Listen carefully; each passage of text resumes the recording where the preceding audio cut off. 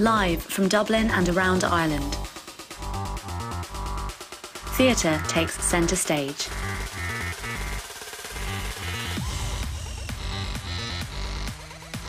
Streaming live and focusing on the issues.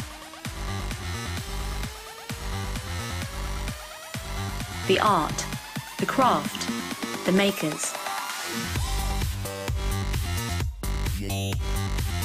News, hot topics, and artist features. From theatremaker.ie.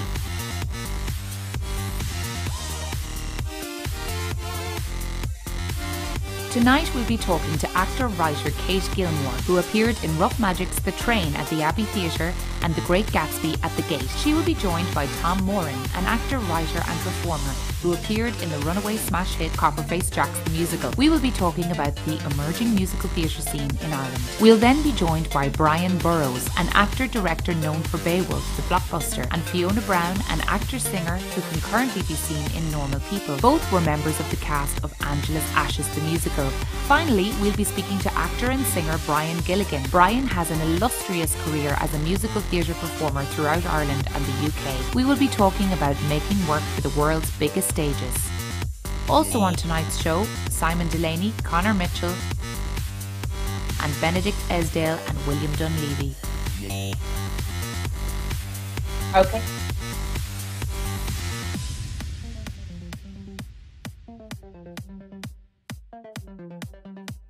In for Amy Kidd, I'm Kelly O'Doherty, and this is Stage Door Live for the 22nd of July 2020.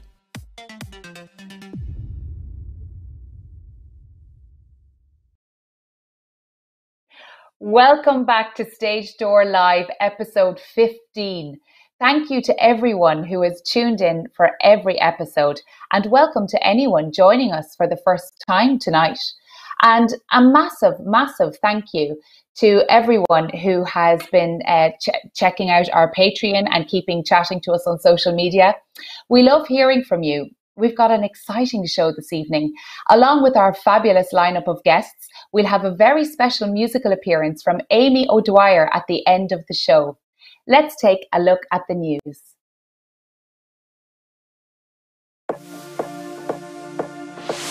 No prompter. Where's my prompter?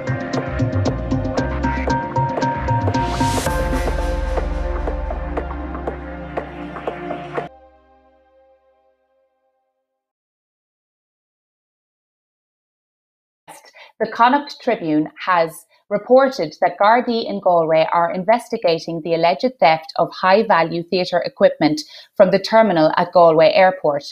Prior to the COVID-19 outbreak, Branner Theatre de Fóistí had been running Shrú na Teanga, an immersive theatre production at the airport terminal in early March. After its run was cut short, a COVID-19 drive-through testing centre was set up at the terminal, and although access has been severely restricted, a number of items were missing when the company returned to retrieve them. Anyone with information is encouraged to phone the Galway Garda station at 091 538 000. We'll include that phone number in our show description later tonight. In coronavirus news, researchers at the University of Oxford have announced that the first human trials of a vaccine in development have yielded promising results. Although it's still too early to say whether or not this will offer protection, larger scale trials involving 30,000 people are now underway. This development offers some hope for a quicker return to normal activity.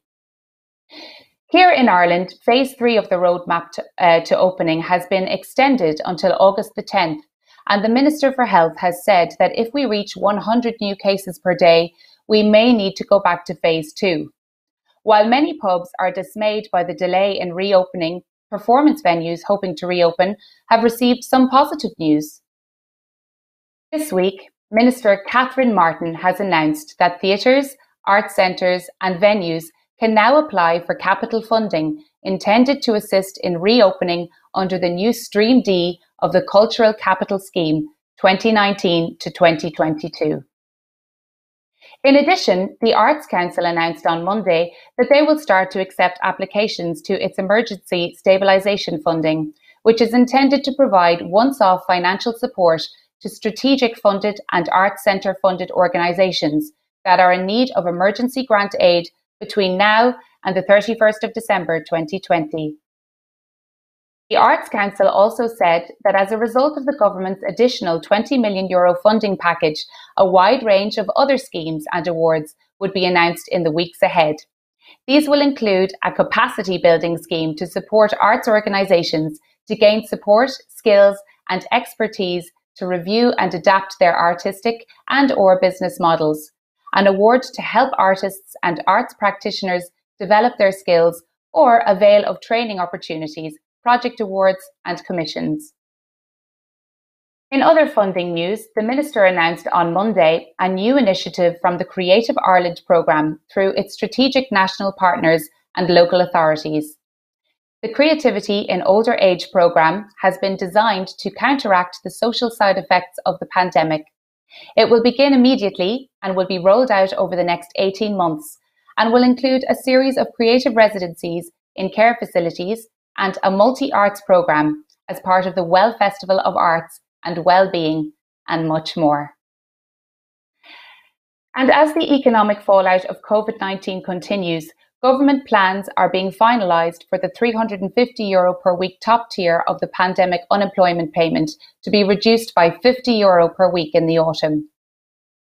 The National Campaign for the Arts will host an update meeting for artists and arts workers this Friday, July 24th at 2 p.m, with Irish Equity and Theatre Forum, which will shed some light on the tax implications of the PUP and how it may be affected by taking on work. You can register to attend that meeting at the NCFA's website, which we'll provide a link to later tonight. Also, this Friday at 3:15 p.m, there will be an Arts Council funding clinic. You can sign up to attend by emailing Hannah Gordis at hannah.gordis@artscouncil.ie. In international news, the UK have given the go-ahead for indoor performances to resume from August 1st. Guidance for reopening theatres includes social distancing of performers, increased deep cleaning and reduced venue capacity. However, venues in Wales, Scotland and Northern Ireland will have to follow guidelines set by the devolved governments. But this announcement comes as redundancies continue to be announced across the UK, including at Edinburgh's Traverse Theatre, and stories are circulating that offstage workers may be asked to repay employer furlough contributions from their wages once shows resume. We'll keep you informed as more information comes available. Now for some programming updates. This Is Pop Baby have announced they will not be in theatres for the rest of 2020 and are using this time for rest and recovery. You can still support the company while they recover by ordering a limited edition t-shirt designed by graphic artist Niall Sweeney. Even though we won't be seeing any digital work from This Is Pop Baby, there are plenty of other exciting online events this week to keep you sated. Tomorrow, the final instalment of the Druid debuts An Honest Woman by Erica Murray, directed by Sarah Joyce, will be live online at 7:30. Other online festivals include Wexford Opera Festival, announcing it's going online this year.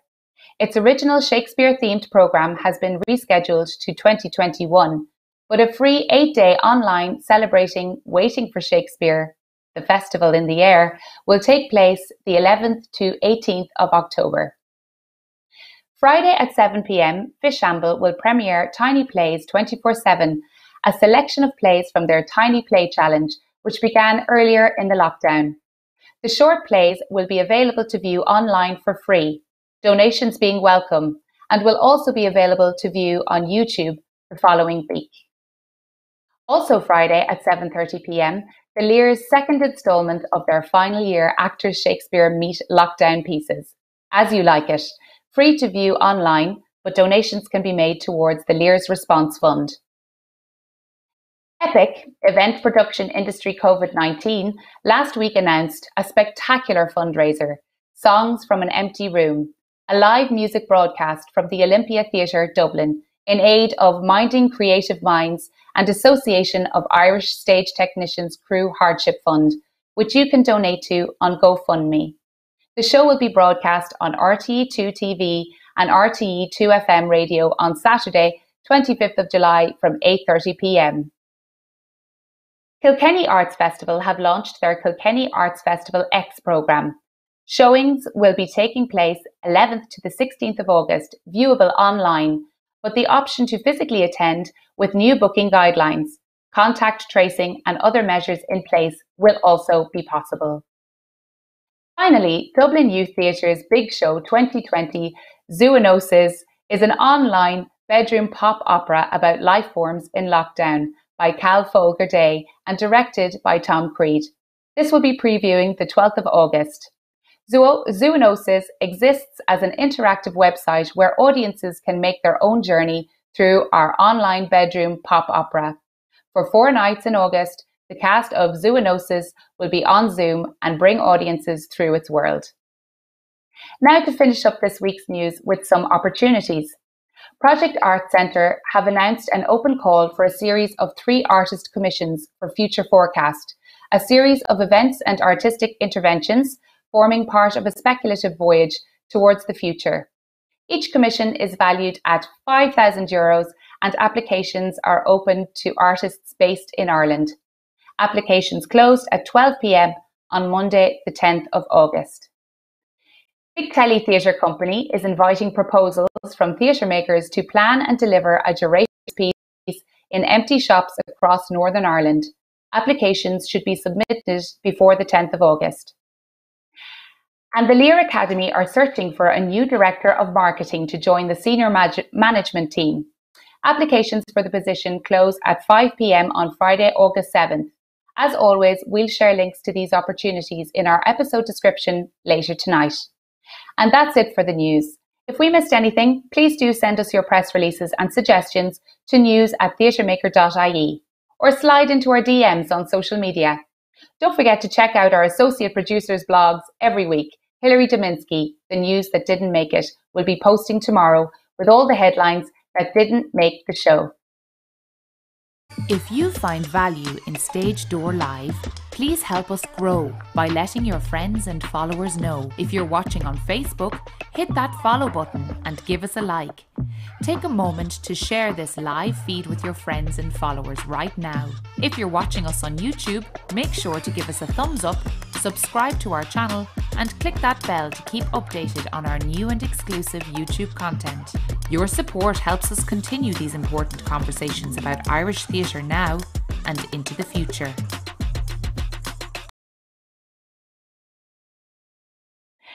Everyone has their favourite musical. Some are quite fanatical about it. Others are as passionate about it as their local hurling club. What's your favourite musical? Let us know in chat. In the meantime, we asked a few people for their thoughts on the subject.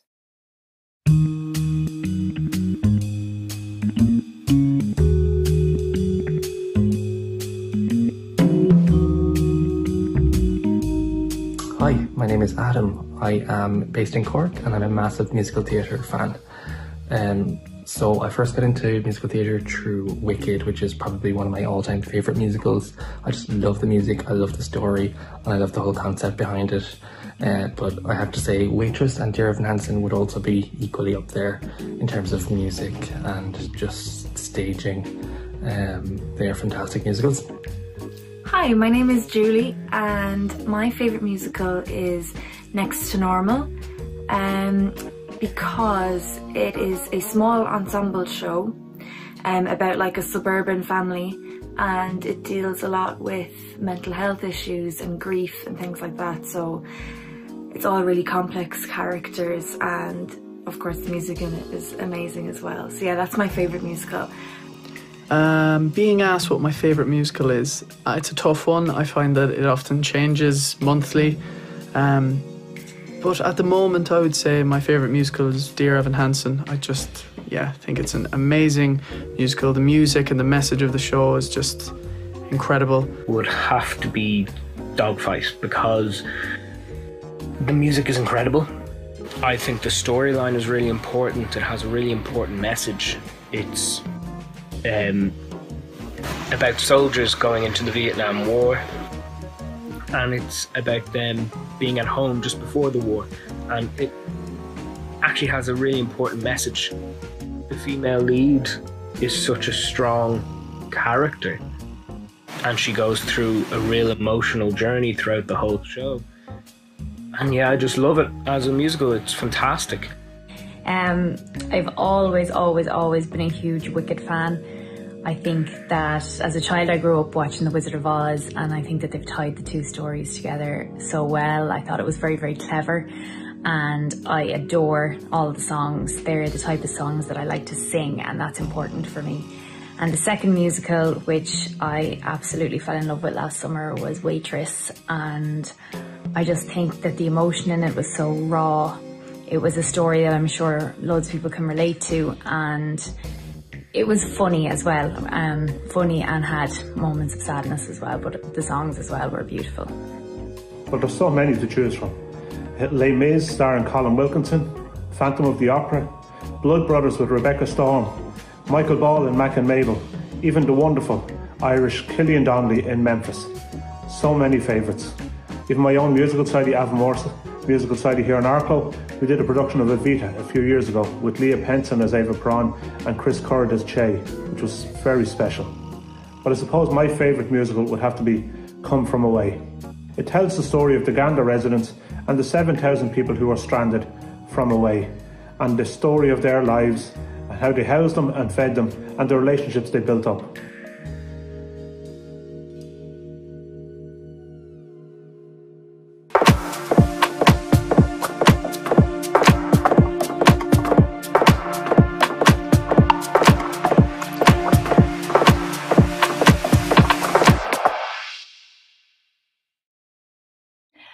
I'm joined now by Kate Gilmore, who appeared in Rough Magic's The Train at the Abbey Theatre and The Great Gatsby at the Gate, and Tom Moran, an actor, writer and performer who appeared in the runaway smash hit Copperface Jacks, the musical.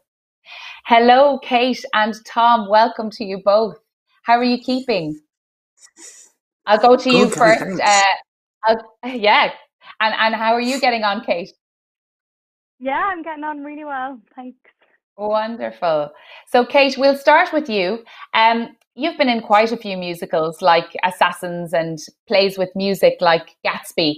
Can you tell me a little bit about those shows and the differences between them or the particular challenges that were involved? Yeah, I think being in a rehearsal room for a musical like Assassins is it's a different rehearsal room to anything else, because you have a band on the first day, you have your read through and sing through on the same day, you have a musical director in a different room that's going through songs with the performers, and then a stage director in one room going through text, so it's broken up a lot, the work is, and then you have like a sitz probe before tech with everybody and the band, and then tech has spent a lot of it, going through sound mixes and stuff, and of course something like Assassins is in the canon of musical theatre, so it's very, very, you can stay very loyal to the music and the text, and obviously. And then something like Gatsby would have been, the songs in it were chosen by Alexander Wright, and he was really laid back about allowing us to have an input into it in a more kind of organic way, and you could add harmonies, and a lot of the performers played instruments, so that was added in. So it was kind of more laid back and chilled out. I love, to be honest, working on both of those shows and in both of those environments where, the music, like in Assassins, would be absolutely integral and woven so much into the text, and then in a different scenario where the music just kind of elevates the story or sits on top of it in a kind of a more relaxed way. But yeah, I love working on anything with music, to be honest. Fantastic. It sounds like they were both very different experiences, but both equally wonderful. Yeah. And variety is the spice of life and all of that jazz. So, Tom, I'll come to you now. You were in the cast of the musical Fierce Notions. I love that title. Can you tell me a little bit about that experience?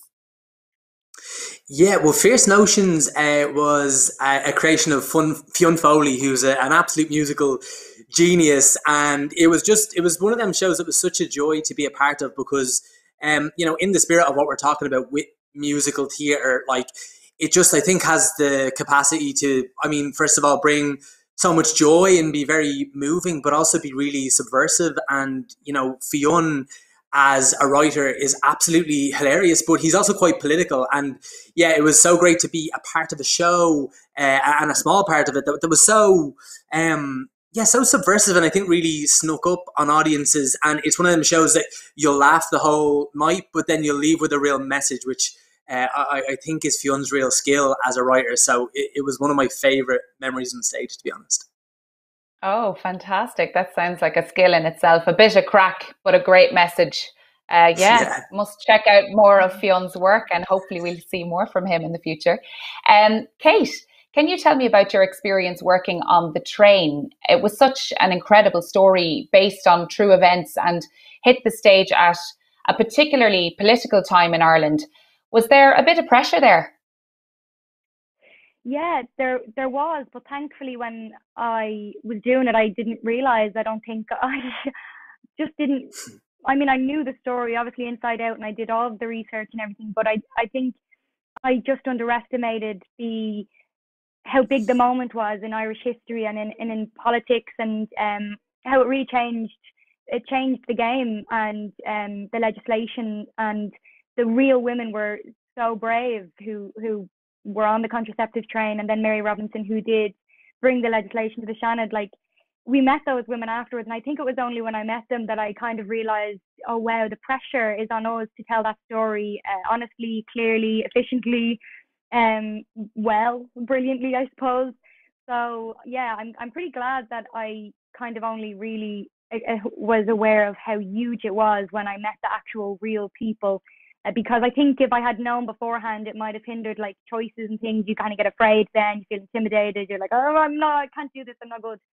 So yeah, it was really, really exciting to be a part of something like that. Yeah. Amazing that Mary Robinson was there. That must have been fantastic opportunity to perform for such a legend, knowing she was in the crowd. Can you just, Kate, just to elaborate on, for those viewers that haven't seen The Train, could you just tell us a little bit, just in one sentence, about what it was about? Yeah, so a group of women formed the Irish Liberations Movement, and in 1971 they went up to Belfast and they brought back illegal contraception, condoms, and what they told the public were the pill, but it wasn't actually the pill, it was aspirin in pill bottles, because they needed a prescription and they didn't know they needed one. So they brought those back illegally and in a protest, and a lot of them were arrested, and it was a huge moment because up until that point, contraception had been illegal in the Republic of Ireland. So they changed that. Brilliant. That sounds fantastic. And to write a musical around that subject, it just shows you can really have the best of both worlds. I play with a good topic accompanied by great music. Fantastic. Yeah. So yeah, Tom, back to you now. Copperface Jacks, the musical. The show is postponed at the moment, unfortunately, but hopefully we'll be back. And it has been a huge success. What has that experience been like for you? Yeah, the whole thing has been amazing. And I think one of my favorite things about the show is that the audiences that have been coming into us, while being a theatre audience, is probably largely not, your typical theatre audience who, might regularly go to the Abbey and the Gate and so many of our great theatres. There's something really, it's actually very rock and roll. The experience of Coppers the musical, it's the closest I'll ever get to rock and roll anyway. And the whole thing has been just, the word that always comes back to me for it is joyous. Like, people leave with this buzz that I've never seen people leave a show with before. And yeah, being a part of that, there's something really gratifying about it, because I think it's one of them shows that just sort of sweeps you along with it. And yeah, I think once you sort of give yourself over to Coppers, I think it can be a very infectious night out for sure. Fantastic. Well, I mean, I suppose everybody in the audience has probably been to Coppers at some point or other as well. So there's a bit of nostalgia there, I'd say, as well, or people who are still going to Coppers. Like myself, every now and again, guilty pleasure. So this is a question for both of you, but I'll come over to you first, Kate, for your answer. So you're both writers in your own right. And though Ireland hasn't the biggest history of making musicals, there appears to be a surge in that direction. What kind of musicals would you like to see being created? I think the game has really changed in the last 10 years. We're starting to kind of mix musical theatre and Irish storytelling, and we're making homegrown proper musical theatre now with structures, and I just love the type of musical like The Train, or like say Breakfast on Pluto, which is coming next year, because it's really easily able to satirise Ireland and its religion, politics in a really loving way and a humorous way, and that is something that the Irish have really distinctly and that we're able to do so well. And I think when we when we hook onto that and put it into a musical format, we'll be able to present really, really good work that is new and fresh and really exciting, and it will be as fun to go and see as Matilda in the Board Gosh, So yeah, I hope it continues. From what I hear as well, you could be someone that could write something like that yourself, because didn't you write something, Kate, for the theatre upstairs? Didn't you do a musical? You wrote one yourself. Yeah, myself and Lawrence Falconer wrote a sort of musical called A Picture of Us about 6 years ago for Theatre Upstairs, and it was kind of like a cardboard version of the last 5 years. I think we really liked that story, so we made a sort of a musical with what we had and the instruments that we kind of already knew that were, Lawrence is a great guitar player, but I couldn't really play much, so I was on the xylophone. And the xylophone matters. We all love a good xylophone. It really does. It adds a certain timbre. I think we just kind of made something with what we had, because at the time it was just so important for us to get it on and to show the world the type of work we wanted to be in and see and create and make, and I've said that already. So yeah, doing that was something that was we made something out of what we had at the time, and it actually was received really well, and I enjoyed it. So yeah, we'll hope to see more from you yourself in the future as a writer, Kate. That sounds exciting. Now, same question to you, Tom, and then I think we have a question from social media. So what kind of musicals would you like to see in coming out of Ireland?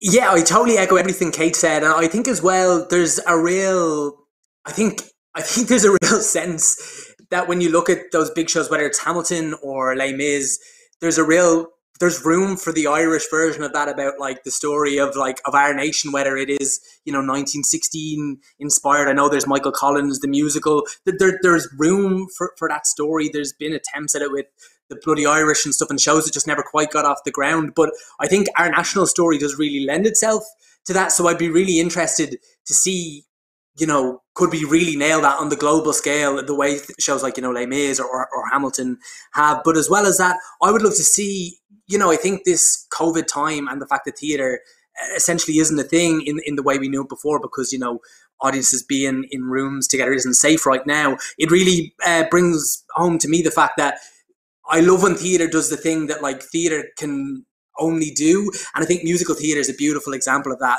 As Kate said earlier, with the orchestra, with musicians, with live music, with live singing, dancing, that sort of thing is so special. So from my point of view, I would just love to see I think Irish theatre is naturally going in this way, but the more it embraces it, the more theatrical it feels, and it always is such a joy when you see theatre really maximize its capacity to be its most special, I suppose. Yeah, fantastic. That's absolutely right. So I think we have a question from social media. So why do Kate and Tom think is the reason for musical theatre not being recognised as well as some of the other arts in this country? That's a brilliant question. I'll go over to you, Kate, first for your answer to that. It's kind of a loophole thing, because I think there aren't well, there hasn't been in the past, say, the musicals, that we haven't made musicals here historically, and so therefore there's not training for it. So we don't really have a musical theatre school here, the way Mount View Guildhall in the UK does. And I think it's starting to change, but in a way that is very unique. And because it's only starting now, we don't, all our musical, a lot of our musical theatre performers have gone to the UK. So we need to kind of build it from the ground up. And a lot of the time, we need, they need trained musical theatre performers in plays, and yet we don't have the training ground here. So it's like that thing of, the more work we create, the more jobs will be created, the more training will be created, and the more it will be recognised kind of as important as the other art forms are. Absolutely. Wouldn't that be great to get a building up over here and keep our talent local and making work for us over here? Absolutely. Very good answer there, Kate. And for yourself, Tom?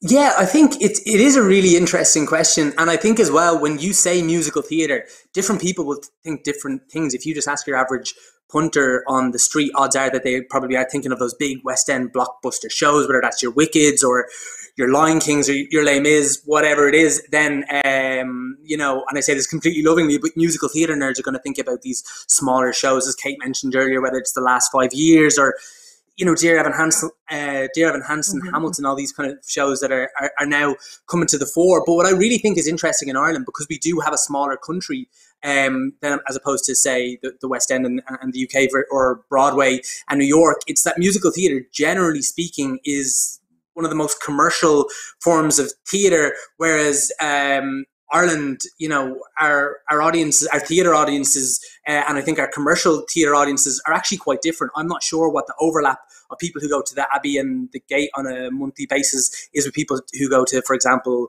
the Bord Gáis or even the Gaiety or the Olympia. So I think the more and more we can see those worlds merging together, and even it was so interesting last year, seeing the Abbey do a show like, Come From Away, and the way that went on to the West End. And I know there were complications even in that, in terms of like Irish cast members as part of it and all that sort of stuff. But the idea of those worlds blending is really interesting. And I think the more we see the blending of that world, maybe the more integrated musical theatre will be amongst the other art forms in this country that that we're so proud of and so good at producing. Absolutely. That's a fantastic answer as well, Tom. And there's plenty of food for thought there. And thank you so much to both of you for joining us this evening on Stage Door Live. You have been lovely guests. And now you can go away and get yourselves a cup of tea and watch the rest of the show. Lovely. Okay, thanks, Kelly. Cheers. See you, Kate. Bye. Bye.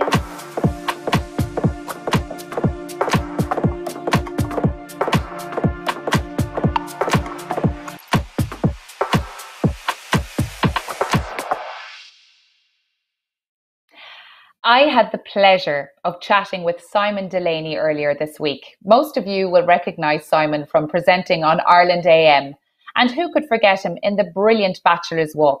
His career spans both the big and small screens, the stage, and more recently, the kitchen. From The Conjuring 2 on film to The Snapper at the Gate and The Full Monty on stage, this man has done and seen it all. Let's jump right into our conversation now. So Simon, you have worn many hats over the years. You've been an actor, director, writer, producer and presenter. Do you have a favourite, or do you like that it's varied? I think it's the current gig that you're doing at the time. That's the one that becomes your favourite because it's the one you're focused on. I remember doing a film years ago with Sir Michael Gambon and asking him that exact question about whether he preferred, in terms of acting, whether he preferred theatre or film. And he answered and he said, I thought it was very true. He said, when you're on set and you're on set for 14, 16 hours a day and you're bored hanging around, you wish that you were doing a theatre show where you just had to go in for a couple of hours at night. And then on the flip side, when you're in theatre and you're doing the same show every night, 8 shows a week, you're wishing, God, I wish I was on a film set. So I think it depends on whatever the job is you're doing at the time, that's the one you're focused on. But I think an actor's home is on stage. A director's home is behind the lens, but an actor's home is on stage. That's the one we all love doing the most. Absolutely. And you have had a lot of experience in musicals, and that's obviously what we're talking about this week on Stage Door Live. So what for you makes musicals so popular in Ireland?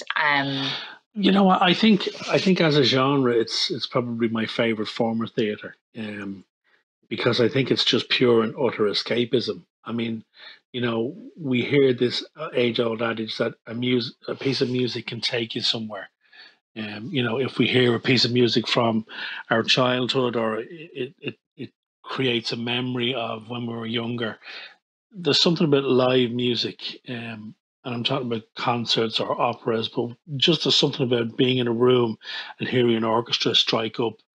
And I think then when you add on top of that a good book, be it a drama or a comedy, there's nothing quite like it. I mean, it's the escapism thing, but I think it's just attacks all senses with the live music. And for me, it's the purest form of theatre.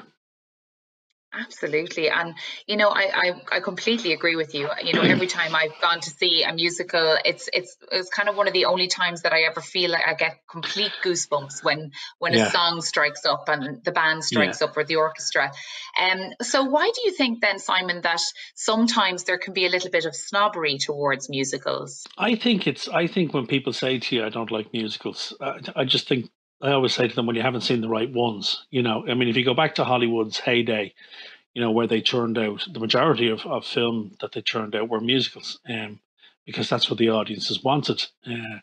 You know, I think that might have given musicals a bad name. But if you go back and look at the back catalogue of the classics, the now classics like Showboat, Oklahoma, Calamity Jane, they're great movies, but they're also great musicals. And I think moving forward, then, you know, there were some musicals that were ahead of their time. And I think the greatest musical ever written, and my favorite, West Side Story, is an example of a perfect piece of theatre. I mean, if somebody says to you, I don't like musicals, well, sit them down and let them watch West Side Story, because it's based on the greatest love story ever told, Romeo and Juliet, and it has probably the greatest musical score ever written. There isn't a bad note of music in the show. No. So I think it's a case of us having to re-educate the audiences, particularly people who say they don't like musical theatre. But if you look at the product over the last maybe 15 years in Ireland and in the West End and Broadway, you know, a lot of it's jukebox musicals. You look at a lot of movies that are turned into musicals, The Bodyguard, stuff like that. And again, people might think, no, not for me. But I think they just need to give it a chance. I mean, you can find a genre, a subject that you like, and you'll probably find a musical about it. I mean, musical theatre for me can make you laugh and can make you cry, and that's what theatre is about. Absolutely, a full-on experience, a roller coaster of emotion. Exactly. Yeah, definitely. So there's been a massive increase in formal theatre training in Ireland in the last number of years. Have you seen a change in the industry here that reflects that? I have. I mean, I always feel like a bit of a cheat when I'm talking about formal theatre training, because I had none. I've never had a day's training in my life in terms of acting.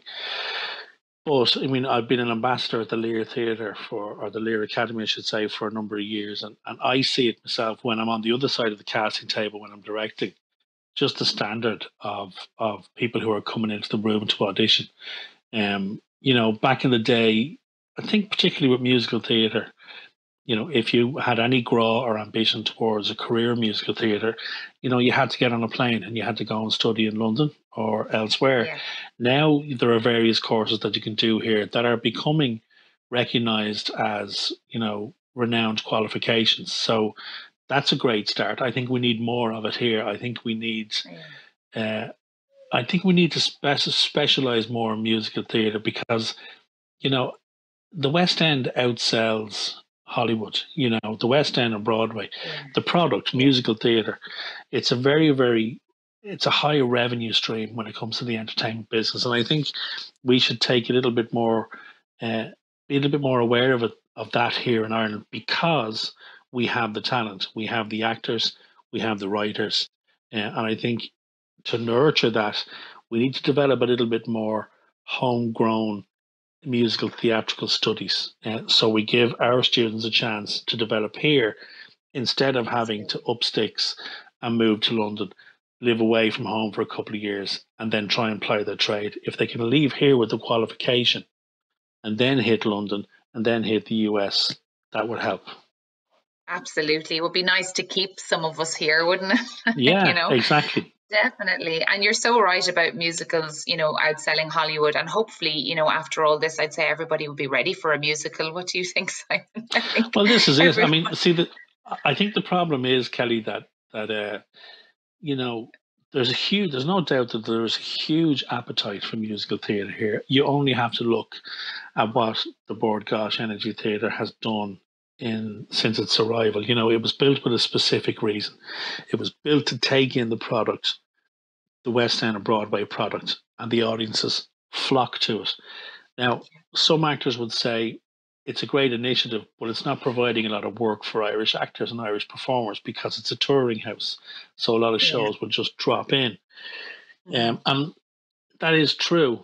But what it does prove is that the audience is here for it. So that should tell people and theatres around the country that, you know what, maybe if we want to fill our theatres, maybe we should put a couple of more musicals in there, but cast them locally, cast them within.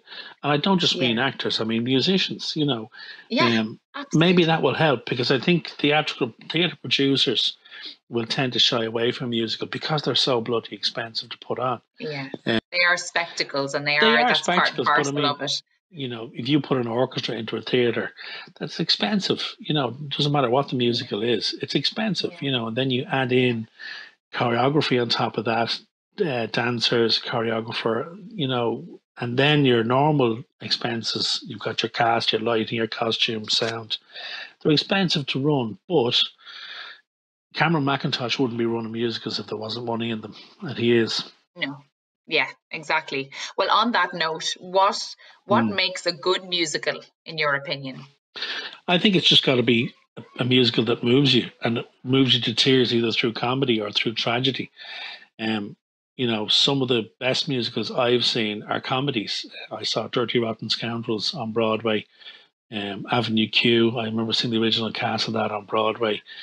And probably one of my favorites, I already touched on West Side Story, but The Producers is one of the greatest musicals I think ever written. Yeah, that's a classic. It is.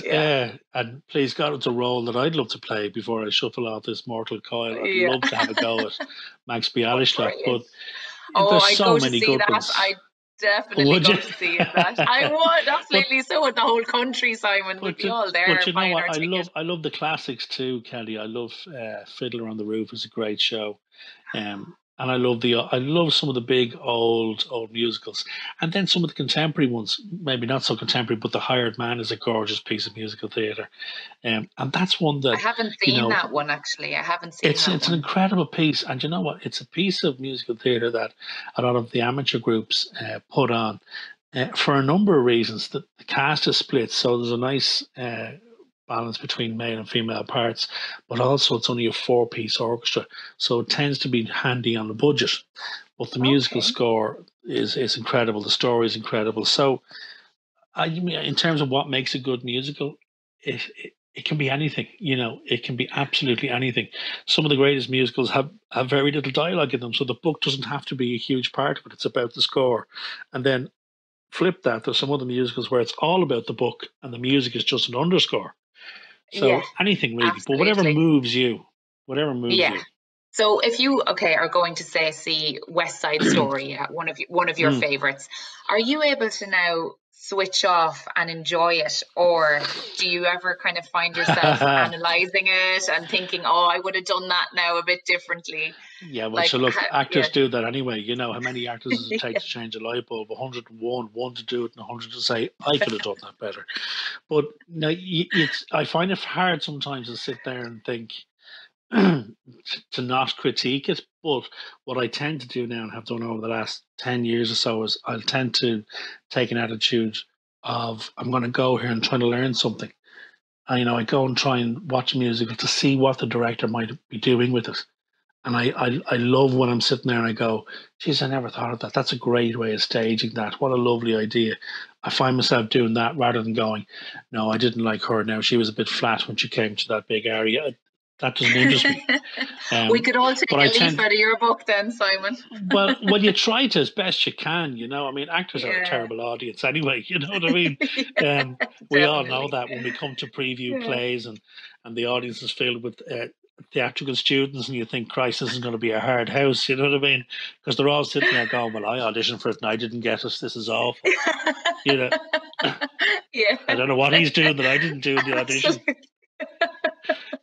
Oh, that's so true, so true.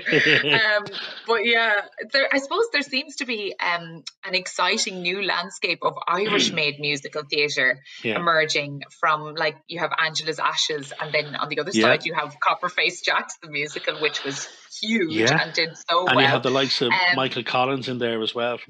I think it's important that we do musicals that people want to see. And I think that's a general rule when it comes to theatre. You know, there is a time and a place for what I would describe as high art. But at the end of the day, particularly now, audiences are key. In other words, income is key. And again, going back to amateur musical theatre, which is where I started, we used to always complain every year when we'd gather in the hall to hear what show the committee had chosen. And when they mentioned Oklahoma, we all went, Jesus, can we not do something modern? And we used to always say, why do you keep picking Oklahoma and Greece? And they're saying, because they fill the hall, because they fill the theatre. Because if we don't fill the theatre, we're not doing a play later on in the year, and we won't be doing a panto at the end of the year. So I think we have to be careful in terms of what we put on. But again, go back to something I said earlier on. There's no doubt about it that the talent is here, and not just actors, writers, musicians, composers. They're all here. We have them in abundance, and they need supporting. And that is what I would say regional theatre is for. And, you know, the M50 circuit, the Driocht, the Civic, you know, we need to give these spaces over to Irish creative people and see their new product. Because, you know, in the States, they have a system where a show won't go direct to Broadway. It'll trial in Connecticut, it'll trial in Canada before it goes in. So make those shows, or make those theatres the spaces for our trials. Trial new stuff, put it on for a week somewhere. The likes of Copperface Jacks, nobody thought that was going to work. Phenomenal success. Yeah. About to go into its third year of a run. Michael Collins, written by the late great Brian Flynn. Phenomenal show. That show needs to be on a stage in the West End or on Broadway. Nobody can tell me that American Broadway audiences wouldn't lap up Michael Collins. Of course they would. Absolutely. So Irish history is very important. Yeah. But we need to use the spaces that we have available to promote Irish artists, Irish creatives, places like the Axis in Ballymun, who are phenomenal at doing things like that. Those spaces need to be utilised, but then again, we need to be careful that the stuff that we put on is going to make people want to come into the theatre and spend their money. So if people, I mean, it's a good time, I suppose, for people to get their heads together and start creating stuff like that for when people are ready to get back into the theatres. Because I know I miss it. I miss going into the theatre desperately. So I'll be ready for something beautiful and new to cheer me up when I get back. Well, look, it's the one thing that's carried us all through this mayhem and madness of COVID has been the arts, because we were all told to stay at home. The first thing we did was switch on the TV. And what were we watching? We're watching creative people do what they do. We've kept the world going for the last 5 months. So if and when we do get back to doing what we do, they'll come back and support us. Of course they will. Last question for you, Simon. And my favourite colour is red, Kelly, just in case that's the last question. Was that it today? My son will be delighted to hear that, because he's been asking everyone their favourite colour. That's his interview question of the moment. Well, is tell what's him your favourite it's colour? red. So I hope it's the right answer. But what's your last question, Kelly? My last question is, do you have any advice for any burgeoning actors, writers, directors out there? What could you say to them to keep them going? Don't do it. Go and get a trade. Learn how to be a plumber or a carpenter. Don't do it. Now, what I would say to them is, You know what? It's a very, very, very tough way to make a living. You need determination. You need, although you mightn't think it, you need a bit of a business brain on you because it is a business. The clue's in the title. It's called show business. You need the right people around you. But you also need, you need to be a dreamer, I think. You need to be willing to jump off the cliff now and again, because we all face that point in our lives where, I know for me, I was doing amateur musical theatre and I was doing more of it and more of it and more of it. And I had a job, and I came to a point when I was 26 and I thought, right, I have to either give this a go or forget about it. And what I didn't want to become was that 50-year-old sitting in the bar going, yeah, I used to do a lot of amateur musical theatre. I'm sure I could have went on and done it professionally. So I jumped off the cliff and said I'd give it a go for 12 months. And that was 20 years ago. So you need determination. You need. We're all glad that you jumped off the cliff, Simon. We're all delighted because we've been enjoying your career for the last 20 years, and you've really brought so much joy to everyone who's watched your performances. And I can safely say that last year you in The Snapper was just one of the best pieces of theatre I'd seen in a long time, and one of the best performances. So, and God bless you. It was a great show. It was a great show. Yeah, well, you were fantastic in it. Listen, Simon, you've been an absolute gent here today. Thank you so much for joining us here on Stage Door Live. And I mean, everybody's going to be delighted to take on your advice, and there'll be jumping off cliffs left, right and centre. I hope so. Follow your dreams, lads. Listen, what's the worst that can happen, you know? At the end of the day, at least you can say you gave it a go. But stick with it. If it's what you want to do for a living, take it seriously. Treat it like a business. Surround yourself with good people. Take as much advice as you can, and be prepared to work as hard as you've ever done in your life. I find myself saying this with every guest, but I could have chatted to Simon for hours. We had to edit this interview for our live show, but an extended version will be available on our YouTube channel in the next few weeks. If you haven't already, after the show, take a look at our YouTube channel where you'll find all our previous episodes and exclusive content. Subscribe and hit that notification bell so you'll be the first one to know when Simon's extended interview is available. It's a treat. Before we meet our next live guests, in our Art in Isolation series, we wanted to focus in on an exciting new musical created by Will Dunleavy and Ben Esdale. I'll hand it over to the lads to tell us more about their process and collaborations. Hi, my name is Will Dunleavy. I'm a Dublin-based writer and theatre maker. I studied English and drama at Trinity College, and I graduated about 2 years ago. I just finished a year in the Vineyard Theatre off-Broadway in Manhattan as a scriptreader. I played musical instruments growing up, and I really loved singing in choir at school and had bands and stuff. There were 3 sisters society said were inseparable, each so beautiful who could tell which was preferable, effortlessly elegant and all of them eligible, and I was in the mood to do something memorable. You see, and then when I went to uni, I got into theatre sound design, which was really fun, something I'd never done before. But then it sort of merged from doing the sound design stuff, adding in the classical music side, and then working on composition. So when Jack and I first talked about doing a musical song cycle together, we were looking for a composer because my musical abilities are fairly limited. And Ben and I were in college together, and he was always banging away at the piano in some show or other. So we put together a list of people we thought might be interested in writing music for us, and Ben was at the top of the list, and we asked, and he wasn't doing anything, so he said he'd write, and that's how we started writing together. So I met Will at Trinity. We were in the same class, and we did a lot of work together in the Student Drama Society. I directed a play he wrote, I was in a play he directed and wrote as well, and we worked together in quite a lot of projects as we went through those 4 years. And it wasn't until the last year, actually, really, of our time that we thought, hang on, let's put our 2 and 2 together. You know, you love doing all this musical side of things, and I love writing and writing lyrics. So why don't we just try some things out? And that's kind of just how it started, just as sort of trying things out with no real agenda. And we started looking for a piece to adapt, because sometimes with the musical, there's so many things going on, like the music, the dancing, the lyrics, that it's easier just to adapt something, because at least you know the story is there and you have something to work from. So we were looking for something that would be easy to adapt and also that was out of copyright, so it would be free.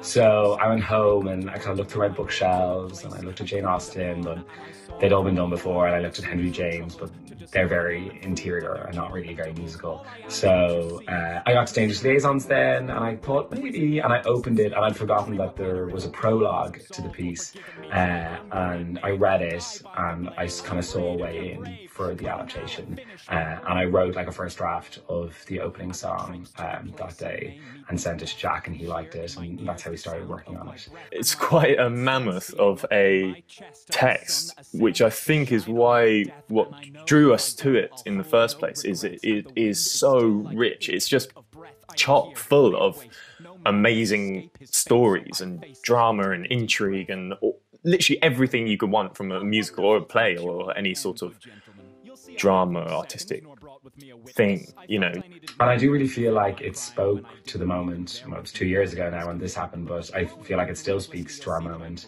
in terms of like gender and sexual politics. It is a hard one to adapt, and I do find it difficult doing the book as well as the lyrics. It's usually regarded as like the greatest novel of the 18th century. So sometimes when you're trying to unpick it and put it back together again, it feels like you're fighting with it rather than adapting it. And a lot of the time it feels like you're losing. But it is very rewarding. There are amazing, amazing characters. And really, like, compared to the contemporary novels at the time, like, it's leaps and bounds ahead of where the rest of them are. Will's writing is amazing, and the way he's edited this complex, really quite complicated story into a musical is really something amazing. But like, because of that, I think that's what drew us to it, that it would be this challenge. It's not simple. It's not like boy meets girl love story. And I think that in this day and age, people want to go to be challenged by things. You know, the new musicals that are coming out are a bit more complicated. They do push like more complicated subjects like Dear Evan Hansen or something like that that's just come out. It deals with things that audiences aren't necessarily comfortable with, and I think that's really good. I think that's really fun. Not to say that old musicals don't do that, but I think people are happy to be challenged in quite a pushing way by something a bit more just intriguing, really. And intrigue is a bit of a buzzword for Dangerous Liaisons because it is full of intrigue. The music for Dangerous Liaisons has been a real challenge, and a real fun one, absolutely. It is complicated in terms of the text and complicated in terms of the rhythm and all the work that's going on internally for that characters and all this kind of layers of stuff before you even get to the kind of basic music of like what the melody is going to sound like.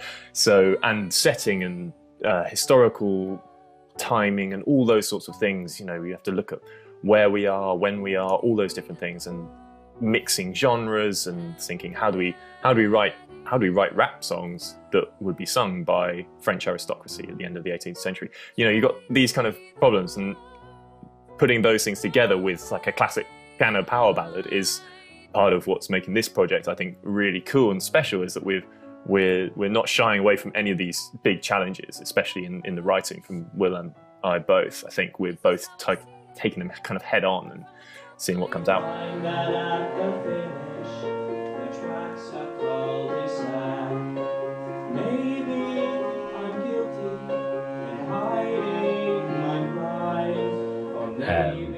I don't really like to think of the lyrics as separate from the book, the dialogue of the piece. I just tend to think of them as dialogue that just happens to be rhymed and set to music. Lyrics come first, almost always. It's a bit of a chicken and the egg question, and the answer here is the egg. It's the lyrics that come first, usually. But that's not to say that the lyrics are set in stone at any point. We work really well together organically, kind of creating this symbiosis of lyric and music, whereby Will kind of sort of do a first draft, and I'll always be kept up to date with the drafts as he's doing them, and then he'll send me a draft and he'll say I'm doing some rewrites, and I'll write some music and send it on to him. He'll put them to music, he'll send me back the sheet music, I'll have a listen to it. I might have a couple ideas, but usually it's excellent, so there usually aren't many comments. And then I might send it back to him with a few notes, and then we'll go back and forth for a little bit, and that's how we write a song. And we've almost always, in fact, we have always worked remotely from each other, which is kind of hilarious in a way, that at certain points he's been in Dublin, I've been in London, or I've been in Dublin, he's been in New York, or we keep meeting in random different little places and having little meetings and then going our separate ways, sending things to each other, sending things back and reworking. This is what I learned. If you're a young girl, the world is concerned. They wonder and they tease, and they wonder who she'll please, and they plead on their knees to receive for a squeeze. Mademoiselle, please. I didn't quite realise how popular musical theatre is in Ireland, and there's so much, you know, at Trinity, the Musical Theatre Society, which was only like in fact, it started when I was there, was huge by the time I left. There were hundreds of people getting involved in their major productions and linking up with musical theatre societies from other universities, and just the amount of people and the enthusiasm and fanaticism that comes from musical theatre fans is insane. And, you know, the amount of regional musical theatre that goes on, and there's so much work being produced, and it's really, does form this core of people's theatrical understanding, which I think is incredible. And I think it's really even more incredible the amount of theatres that are willing to programme new musicals and support new musicals. I think people are starting to respect musical theatre more and to respect the integrity of it as a form. But I don't think Ireland at the moment anyway has the resources or the training structures in place to compete with London or New York in terms of a musical theatre scene, which is a pity because Irish culture is one that is very heavily grounded in storytelling through music. And there is a huge Irish audience for musicals. I mean, you know, you only have to look at the Borgosh Energy Theatre, which sells thousands of tickets a year for touring productions of, you know, UK musicals, to see that people are interested in musical theatre in Ireland. I do think, though, you're seeing a lot more Irish theatre work that, while not necessarily in a classical musical theatre tradition, does incorporate music and dance and text in a way that is more reminiscent of musical theatre. It's so easy to say, let's do a Lloyd Webber, or, you know, let's do something that we know, we've seen, we can do it, and I think that might especially come from this idea of like the TY musical and saying, what can we put on that we can get 30 people in the cast for without having people just standing around because we have to shove them in. You know, are there small musicals being created? Are there new big musicals being created? And there is, I know there is, because yeah, it's happening, and there definitely is in terms of like opera and things like that. And I think that Dangerous Liaisons will fit really nicely in that kind of that emerging scene, yeah, with the this kind of new idea of Ireland creating its own musicals. If Lin-Manuel Miranda could write all musicals from now on, that would be great. But I do think what he nails in Hamilton is that musicals, I think, at their best, and what makes them different from opera, which they're obviously closely related to, is that musicals are drama set to popular music. And I think that's what Miranda gets so right with Hamilton. I mean, musicals should sound like what you're hearing on the charts. They are essentially a popular art form. They come from operetta and vaudeville. And I want to hear more musicals that sound like what people listen to on the radio, because that's how people engage with them. Music is such an important part of Irish culture, and I think it should continue to do so. And pushing itself into theatre is a brilliant way of doing that. So yeah, I think people should just keep writing songs, is what it comes down to, and collaborating as well. You know, writing songs with people. Nothing more fun.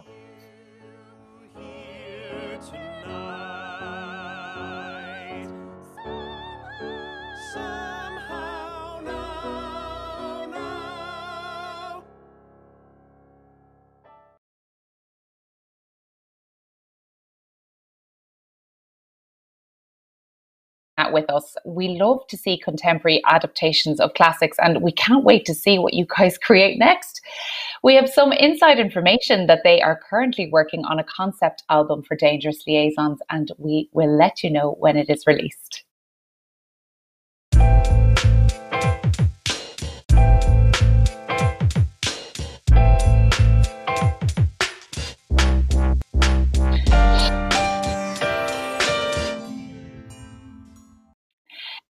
Now I am delighted to welcome Bryan Burroughs, an actor-director known for Beowulf the Blockbuster and Fiona Browne, an actor-singer who can currently be seen in Normal People.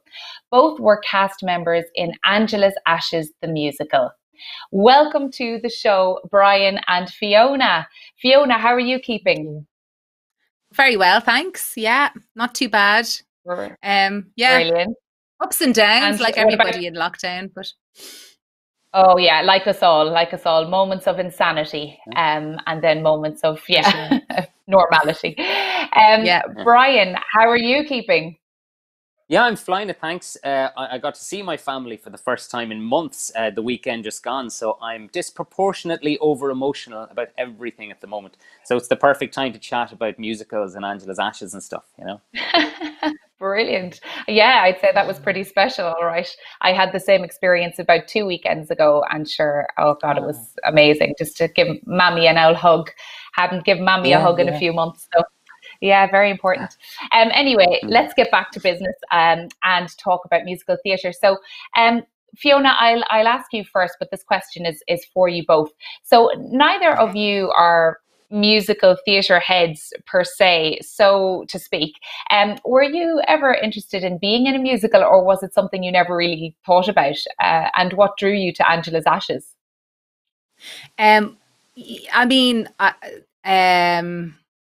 Yes, of course I wanted to be in a musical when I was, especially when I was small. I loved singing, always loved performing. And my favourite film, probably still to this day, is Grease. So there was definitely, that desire there, but I couldn't see a way to do it in Ireland. I mean, I was lucky enough to be sent to drama classes, but I thought in order to be that type of a performer, you had to go to Italia Conti or Sylvia Young in London. And I used to feel very hard done by that. We didn't live in London and I couldn't go to stage school. There wasn't that level of training available here. So I guess if you can't see it, you can't be it. So obviously, seeing Jacinta White play Annie, which I did when I was a child, and Jacinta, who plays Angela in Angela's Ashes, I looked at her, but I was just like, wow, how do you do that? And so I suppose I could see it to a certain extent, but it wasn't as accessible to me, I suppose, as a child anyway, Yes. Well, then it must have been amazing to be on stage with Jacinta after obviously seeing her as a child. What a wonderful experience. So many pinch me moments with that show. But the first rehearsal where I sing a duet with Jacinta, where play best friends, and I was we had a little rehearsal on our own with the musical director and the musical supervisor, who were just out of this world to work with, David Hayes and Mike Dixon and myself and Jacinta, and we just sang through the song for the first time, and I was just like, I can't believe it. It was a real one of those sort of full circle moments that you kind of go, wow, how did this happen? Yeah, so I enjoyed every bit of it. Absolutely. Yeah, absolutely. So Bryan, the same to you now. Can you tell us a little bit about what drew you to Angela's Ashes? And this is did you ever see yourself in a musical? Hilariously, musicals were my thing when I was growing up. When I was growing up in Carlow, and it was my secondary school, the presentation in Carlow, we did our musicals, and then it was the Dalma Music Society, we did The King and I, and it was just musicals. But I'll be devil's advocate here now for musical love and everything, was that I didn't like musicals. I didn't like them. I was like, I don't get these. I don't understand them, but I love being in them. And I'd be saying to my family, they were like, will we come and see your show? I was like, nah, you wouldn't like it. It's grand, but it's great crack being in it. But that weirdly then led me into the realm where I developed a love for them by the combination of the harmonies of different groups, by how it was all put together and the passion that went into it. And so what ended up happening then was I ended up directing musicals then in my secondary school after I'd gone and trained as an actor. And I was in this halfway place where I would say that I had developed musical theatre skills, but very much wanted to be, a sort of, I suppose, a straight actor. But I don't want to say that, more like an actor in, say, contemporary dramas as opposed to musicals. But the skill set for both fascinatingly overlaps. So I think in the case of Fiona and the rest of us in the cast, there was this lovely mix of, would be kind of not necessarily considered musicals actors, but we learned so much from the musicals actors, and we hope, vice versa as well. So I had this interesting, it was never a case that I hated musicals. It was more, they weren't in my soul the way I can feel they're in the soul of other people who go, no, I love musicals, but they've grown in my heart over time, and I've gone, yeah, these are powerful, these are beautiful, these are stunning. And it might be, I don't know, that more kind of contemporary drama sensibility that made me want to be a part of Angela's Ashes, because I thought there was something very dramatic and weighty and heavy there, along with the magic and the passion and the humour that's in it as well, There's a long answer for you now. No, but it's a good one. It sounds like musical theatre is firmly in the soul now, Brian. Now that you've been in Angela's Ashes. And did you find it challenging? I'll go over to you again, Fiona. Did you find it challenging being in a musical, having done a lot of plays before that? Absolutely. I remember asking the day before the rehearsal started, I was on holidays, actually flying home from holidays, and I had been in touch with the with Vincent, the production manager, company manager, to say, is there anything I can do while I'm away? I mean, is there anything I can learn? Could they send me some, line tapes to listen to? Have you got anything? And literally the answer we got back from David Hayes, who is just very funny and dry, was just like, come with, thinking on your feet, bring a pencil, bring sweets, just be prepared to learn on the fly. And I was like, oh, okay. So, I mean, so from day one, we were going in, learning harmonies very fast. I had to really be on my game, because like Brian said, there were seasoned musical theatre performers in the cast. I am an actor / singer. So I don't read music. The book, even though I took one, because I was like, yeah, I'll have one of those, sure. But I don't read music. So I'm all by ear. So I recorded everything. And like a lot of us who learn by ear, I learned it that way. But I did my homework every goddamn night. There was so much to remember with that show. Yeah. The movement. So you've got the movement, you've got the songs, intricate harmonies, the movement alone, that learning that track was something else. And then on top of that, your acting performance. So yeah, there's a lot of there's a lot of multitasking, I suppose. Yeah, it sounds like you've got a lot of balls juggling in the air there with all of those things you have to think about. It's completely immersive, but it's brilliant. Yeah, it's a brilliant experience to do one like that, Yeah, fantastic. And same to you, Brian. Can you tell us what challenges that you faced? All of them. All of the challenges you can imagine on a show were in this show. And that was what was brilliant about it, was that we were essentially 14 performers who had to fire on all cylinders and upskill enormously to deliver on the promise of the show. And I think it was that we all believed in it so passionately that's how it came about. So I think I'm using this phrase, but you know what I mean? We all had cheat sheets stuffed in our bras throughout the entire production, because we were in the wings going, what's next? Yeah. What's next? This is next, you're next, what's next? And it was phenomenal in that, same as Fiona. I don't read music, and I was learning every night you went home. It wasn't like you finished rehearsals and chilled. You went home to absorb everything you'd learned that day, because you knew more was coming the next day. And we rehearsed those scenes to the nth degree, to the point where, and not as a criticism of the show, more an observation, dramatic scenes where there was acting involved, we got to them kind of in the tech, because everything else demanded so much time and effort and energy, but it was in the pursuit of that perfect choral moment and in the pursuit of that perfect physical moment, and that we all had to bring those skills to bear. So if physical theatre is kind of my area, I suppose, where I feel that's my home. And so anything that required that, I was happy to take and go, I can do that, I'll grab that, I'll do this, I'll do that. And then someone else, particularly, who can hit those high notes, they were assigned that. And even in my case, I'm not a very powerful singer at all. I couldn't sit here and claim, oh, I'm a singer. I love to sing. I'm passionate about singing. And I was delighted to be inside this ensemble of brilliant singers. And as Fiona is saying, if I can stand beside Owen Cannon and Jacinta White and hold my harmony along with their powerful voices, my nervous system believes I'm singing like that. It tricks me into thinking, well, this is amazing, but it's not me. So it did wonders for the ego, you know, like I strut around the place going, I was in this professional musical, but like I know what my contribution was, and I'm very clear where the line is and the limit is, you know. So I'm in awe of the people I was on stage with, you know, they were amazing. Yeah. Well, it sounds like one of those shows where everyone, you know, has to work together to make it work, you know, because weren't the harmonies very complex as well for Angela's Ashes? Yeah. Like, didn't you have like 6-part harmonies and things like that to work on? Well, hats off to you guys. It sounds brilliant. So, yeah, having had this experience now that was a little bit scary and a little bit in territory unknown, I'll go back to you, Brian. Would you go back and do it again? Would you do another musical? Oh yeah, absolutely. No, I love them. I do. And as much as I think what I got to bring to the musical was, because I inherently don't go, I love musicals, you know, because that's not me. I fight with it to in my own soul to make it as compelling as possible, to go, I have to fall in love with this and make it work for me. And nothing was as challenging as that musical. Hands down, the most challenging thing I've ever done. And it's a brilliant thing to be inside. It's brilliant to be terrified and unsure and not know and trust your skill set to bring you on. I mean, even in my case, I sort of famously came on into the wrong scene as one character in one of the previews.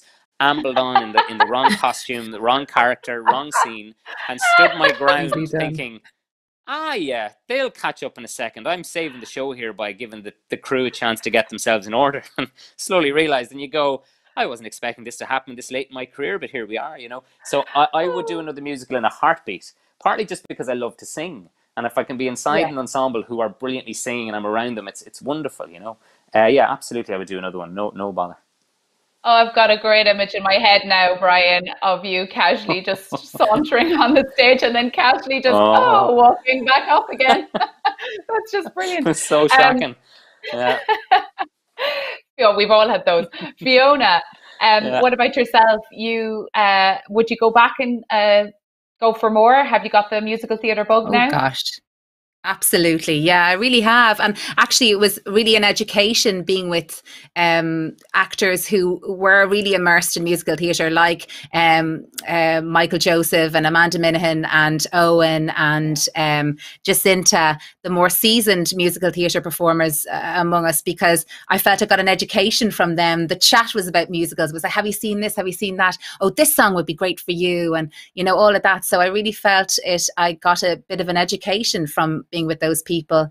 And for me, the sort of the holy grail of performance is I like Brian. I started off doing quite physical theatre in my youth, but for me, the holy grail is being able to combine acting, singing, and movement. And Angela's Ashes had all of that. And you know, I think the type of theatre now, the new musicals that are emerging, have that, and I want more of that.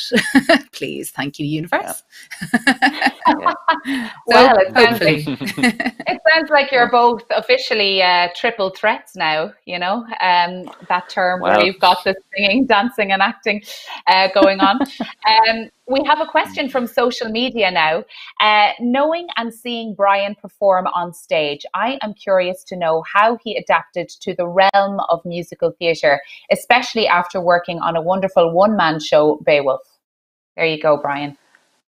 Yeah, sure. I mean, it's interesting because the delight is, whilst Beowulf was incredibly challenging because it's the one-person show, the delight in being in an ensemble of 14 other performers, you go, oh, great, the weight of this isn't on me entirely, but it still took everything I had to do, you know. So I thoroughly enjoyed it. And interestingly enough, it was the skill set I feel I evolved in Beowulf and kind of physical theatre that very much helped me in my audition, because it was multiple characters. And I've never had an audition like that before, where normally, I think Fiona would agree, and other actors, you go in, you know, you're battling your nerves, you're holding yourself and you're going, I hope. And instead, for whatever reason in this audition, I went in and treated it a bit like, not my one-man show, but because there was a panel of observers, my nervous system went, oh yeah, I know this. And I just told them what I was going to do and did it. I was like, right, for this character, I'm going to do this. And I did this. Then I'm going to do that for this one. And then I was like, okay, hit it with the music there. I'm going to sing this. And I sang this. And I was like, right, great, thanks, folks. And off I went and came out to the side going, what have I done? What have I done? What have I done? So somewhere in there, they went, yeah, him, grand. Like, somewhere like, yeah, grand, that's fine. And I think, that you come out of those things going, I don't think I was quite myself there. I was definitely up to 90 on something, but that helped, doing Beowulf, going into that, particularly for the fast character changes, for just getting involved in that ensemble and having a sense of the overall piece. So both helped each other. Like, I'm getting to go back to Beowulf now at the end of the summer. I'm really looking forward to it, and I'm excited about bringing the Angela's Ashes skill set into it. And because I wrote it, I could add a song now. And to help me with that, So, so those things are in there as well. So I can't, one feeds the other and helps the other without a doubt, So thanks for that question, Tara Landers, who I got to direct in a show in the Prez back in the day when she was Glinda the Good Witch in Wizard of Oz. Tara's a phenomenal performer, so there we go. Oh, well, it sounds like she's still a big fan of yours as well, Brian. So yeah, thank you so much to both Brian and Fiona for joining us this evening. Hopefully now there'll be plenty of actors that are inspired to, I suppose, step out of their comfort zone and do what you guys did and try musical theatre if they hadn't done so already. So thank you so much for that. It was a really good insight into, trying something new. Thanks, Kelly. Great.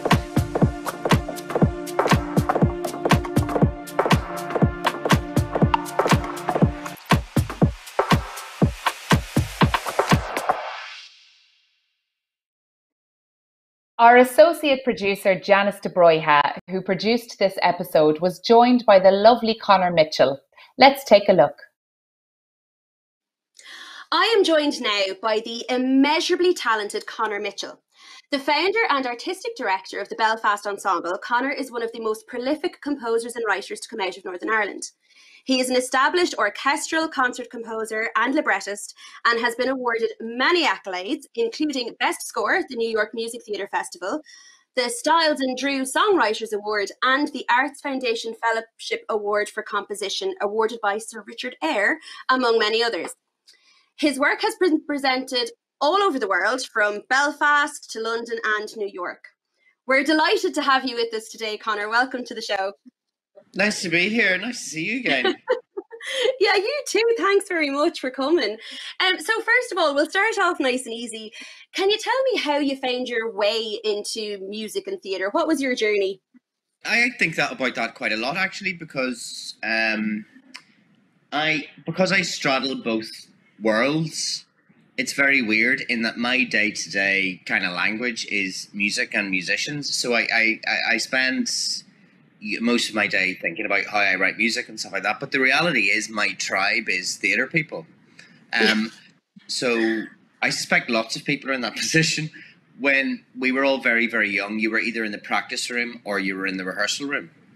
And even though I was a musician, I was always in the rehearsal room.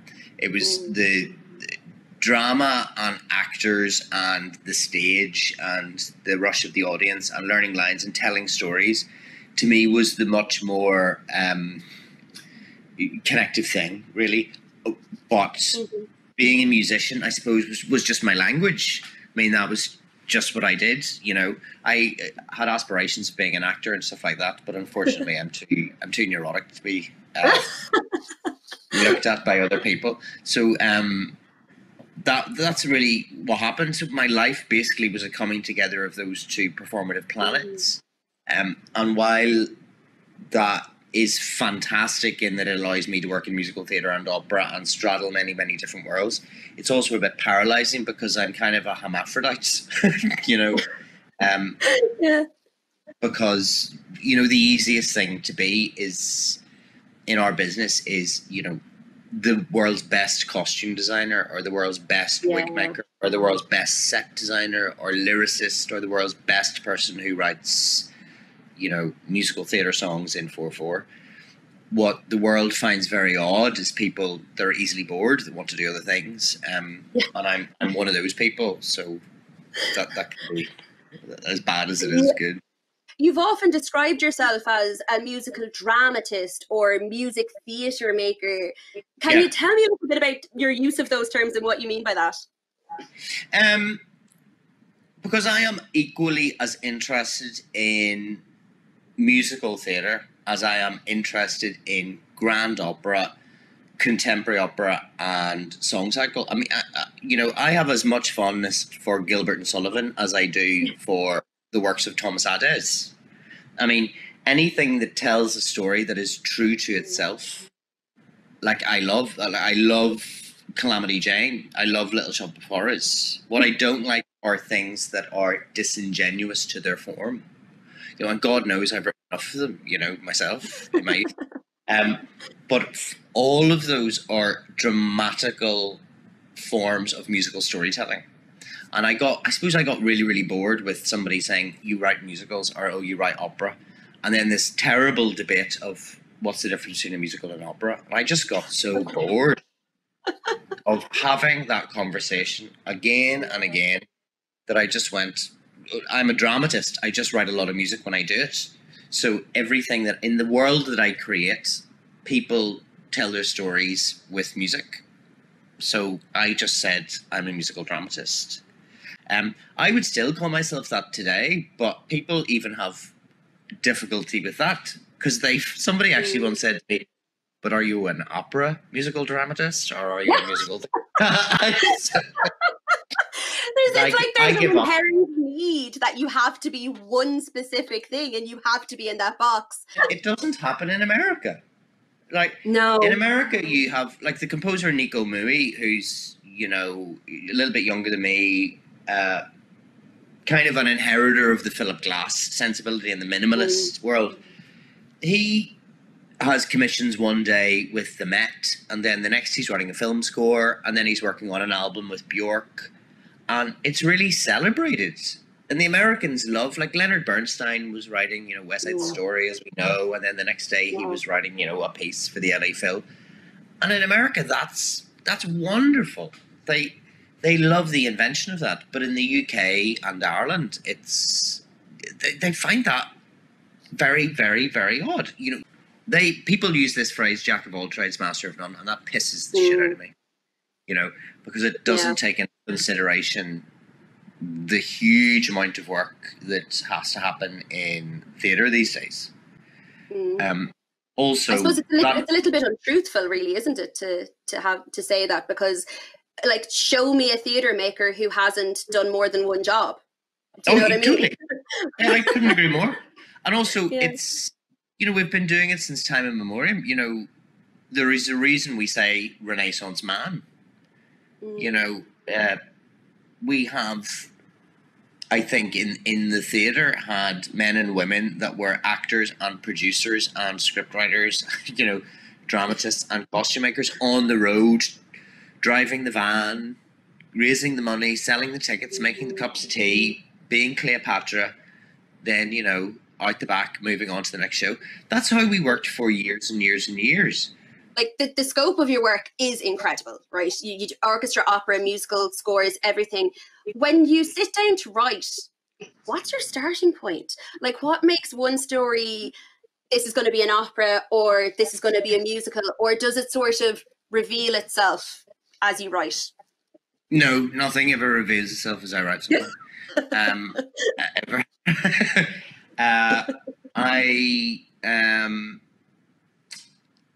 I generally envisage the end point of something before I start, and I mean the end, like people leaving the auditorium or leaving the theatre, or the concert hall, or pressing, stop on a recording.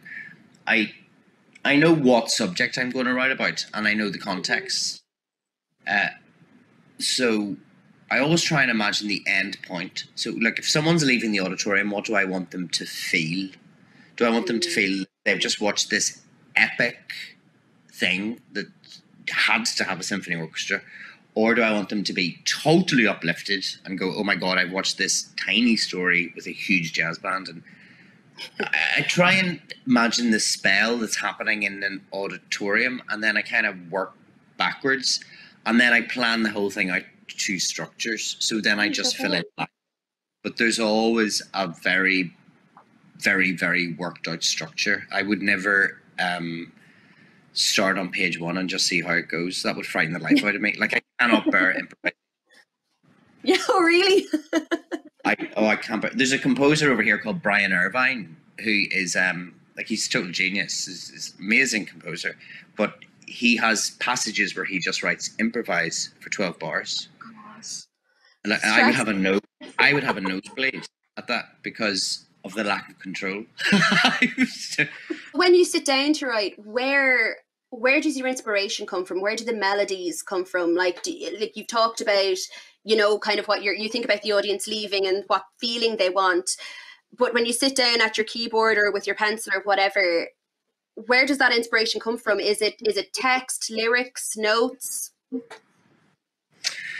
Well, they're all different for different things. So if you're writing, let's say, a contemporary opera, or let's say the piece that I'm writing at the minute, which is Latin liturgical mass, but it's for the Ulster Orchestra. So what I'm taking is the Latin mass, so the Kyrie, the Gloria, and all those things, and then I'm infusing, I think, the Russian pre-being jailed rap of Pussy Riot. So oh my God, I think amazing. that's going to be layered over the orchestra with 4 opera singers and a choir. And that's for a big queer festival in Belfast with the Ulster Orchestra and, you know, digital projection. In those cases, the text must exist first.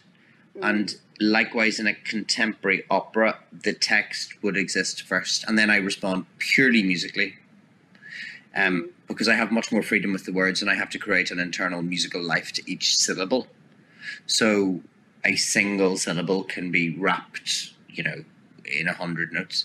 Whereas in a musical, it's a slightly different process. Musical settings of words are usually monosyllabic, mostly, and they're conversational. So the music is a slave in that instance to the meter of the lyrics, and in those instances I write music and lyrics at exactly the same time. I've never set music to a musical theatre lyric that I've already written. Because you've worked with Mark Ravenhill, haven't you? So how does that process work? In each of those instances, we were driving Mark to get the libretti finished first, and then I would respond. Or in the case of 10 Plagues, which is basically 16 poems, Mark wrote 16 poems, and then I found a way to create song structures out of the poems, but in a very Schubert kind of way. Yeah. So I went back to the old models, Schubert and Windreise and all of those. And in a way, I suppose all the classical stuff is easier to qualify because it is very text, and then the music sits on top of it, and then the form is, you know, responding to the king music. But in musical theatre, it's very, very different. In musical theatre, you can start a song and you can say, you know, you lock down your structure and the character beats within that, and where, you know, one character must have dominance and one must be subservient, and you push your numbers in to that kind of structure. Like, I use a lot of post-it notes. And I'll have a really massive post-it note, and I'll say, right, that's the number. In the first 10 minutes, first 20 minutes, that's the number that needs to be dominant.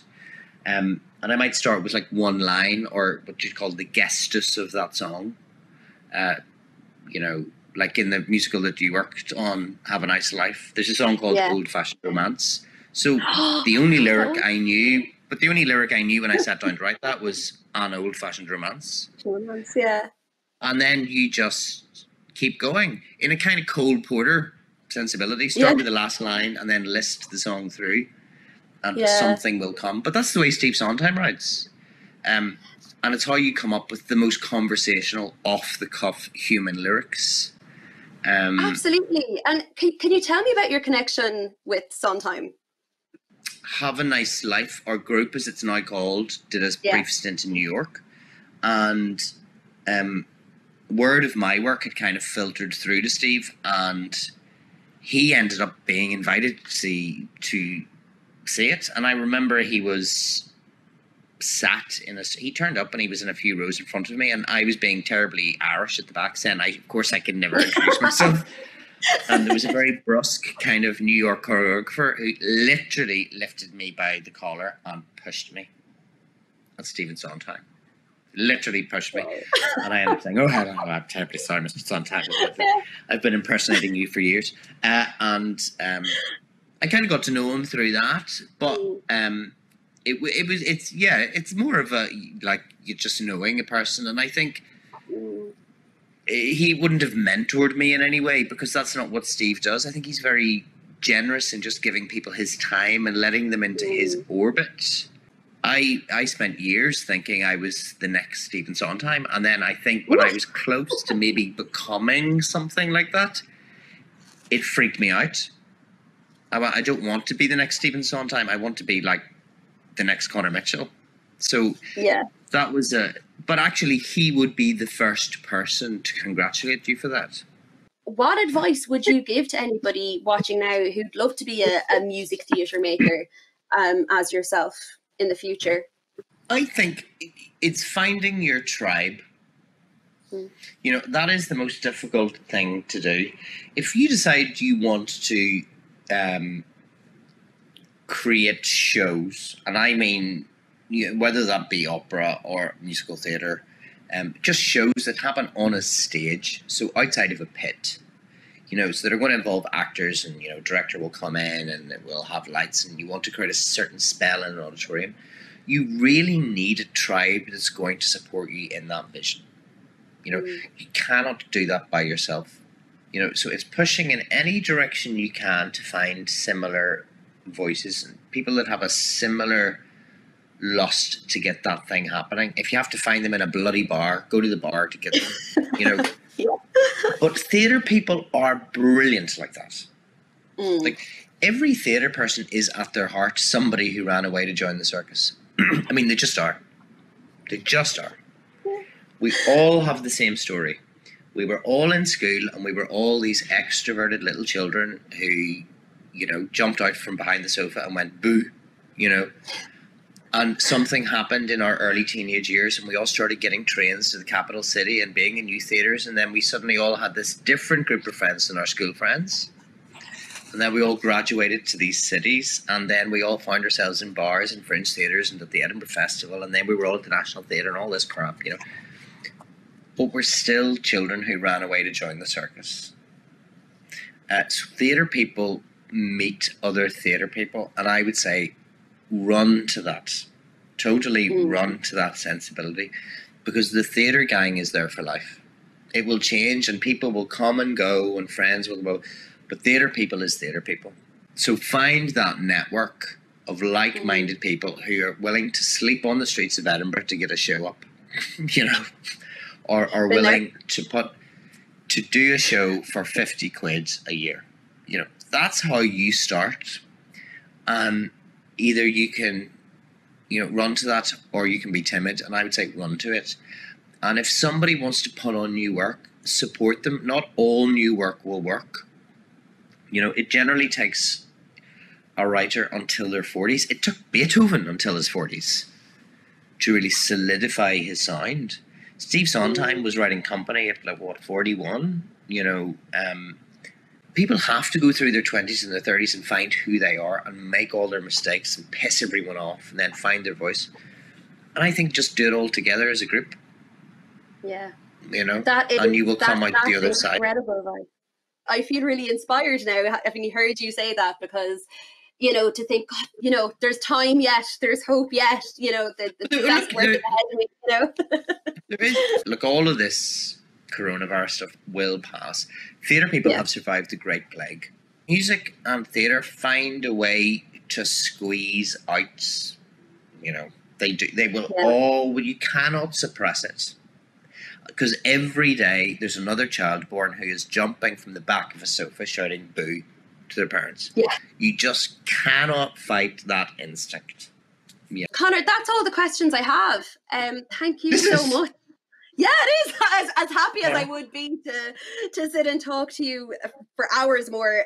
Thank you very much. I really appreciate you taking the time to come and talk to me today, and some brilliant advice there at the end there. Thank you so much. That's all right. Thank you. Thank you. I've got my love to Carlo. Oh, thank you.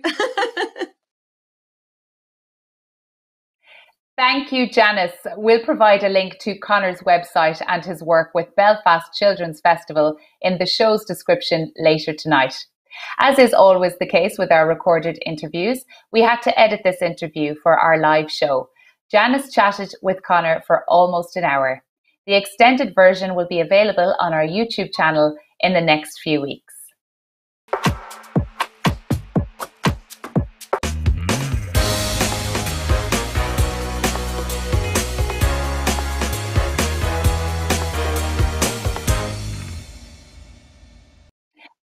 We have come to our final guest of the evening, and what a treat it is to introduce Oscar and his dad, Brian Gilligan. Brian has had an illustrious career as a musical theatre performer throughout Ireland and the UK. Most recently, the UK and Ireland tour of The Lion King. Welcome to the show, Brian and Oscar, making your live TV debut. Hi, Kelly. Thank you so much for having me on the show. I really appreciate it. It's great to be on. It's lovely to have you on. So, Brian, when you were starting out, was the dream always London? And was it hard to take that leap?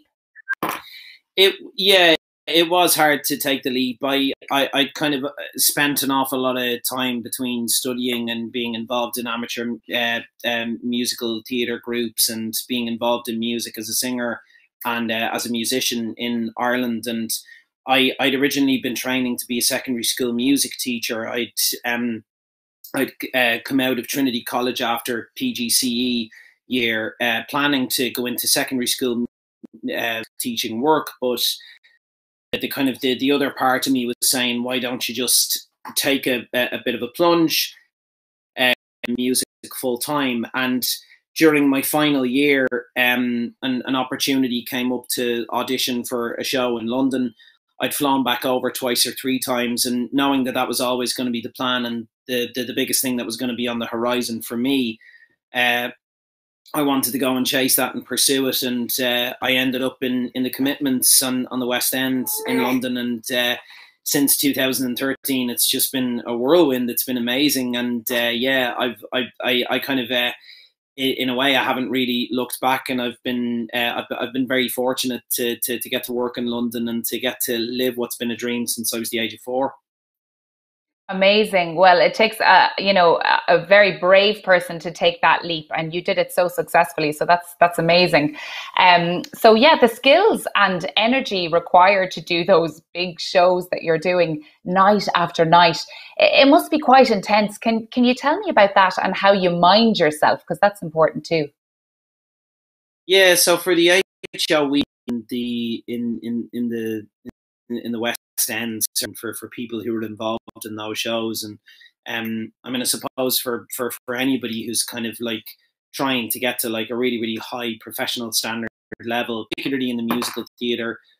And look, I mean, any kind of area of the industry, any kind of like specific craft, the biggest thing that anybody is going to do to mind themselves is that they're going to, work out as much as they can in the week, watch what they eat, watch what they drink, watch what they consume. Some of the time it depends on the role, it depends on what shape you've got to be in, it depends on the kind of the director's image, what they have in mind for you. And an awful lot of it is just down to that kind of personal decision making, and you have to adapt to a specific lifestyle. Like I remember when I went on tour for the first time with the Commitments, for a role that's literally the kind of like the slob, all drinking, all eating, Deco the Soul Man cook. The ironic thing was that in the background, I had to be in the gym every day. I had to steam. I had to be, lemon, honey, and ginger, hot teas everywhere I went. I couldn't go out and party with the cat. Would have liked to. You were the opposite. You were the opposite to your character. That's hilarious. Oh my gosh. Wow. Yeah. That's fascinating. Yeah. Literally, as Killian Donnelly, who played it before me, said, you've got to live like a monk. you know, in your in your ecclesiastical monastery, you know, prepping all your meals and sleeping until 10, and, you know, meditating and taking in the beams of the sun as like your source of protonic energy, and you know, no booze, no party, no social life, but once every 4 months, absolutely mental. Yeah, you have to make up for it. Okay, once in a blue moon, that's good. Literally, So yeah, that's it.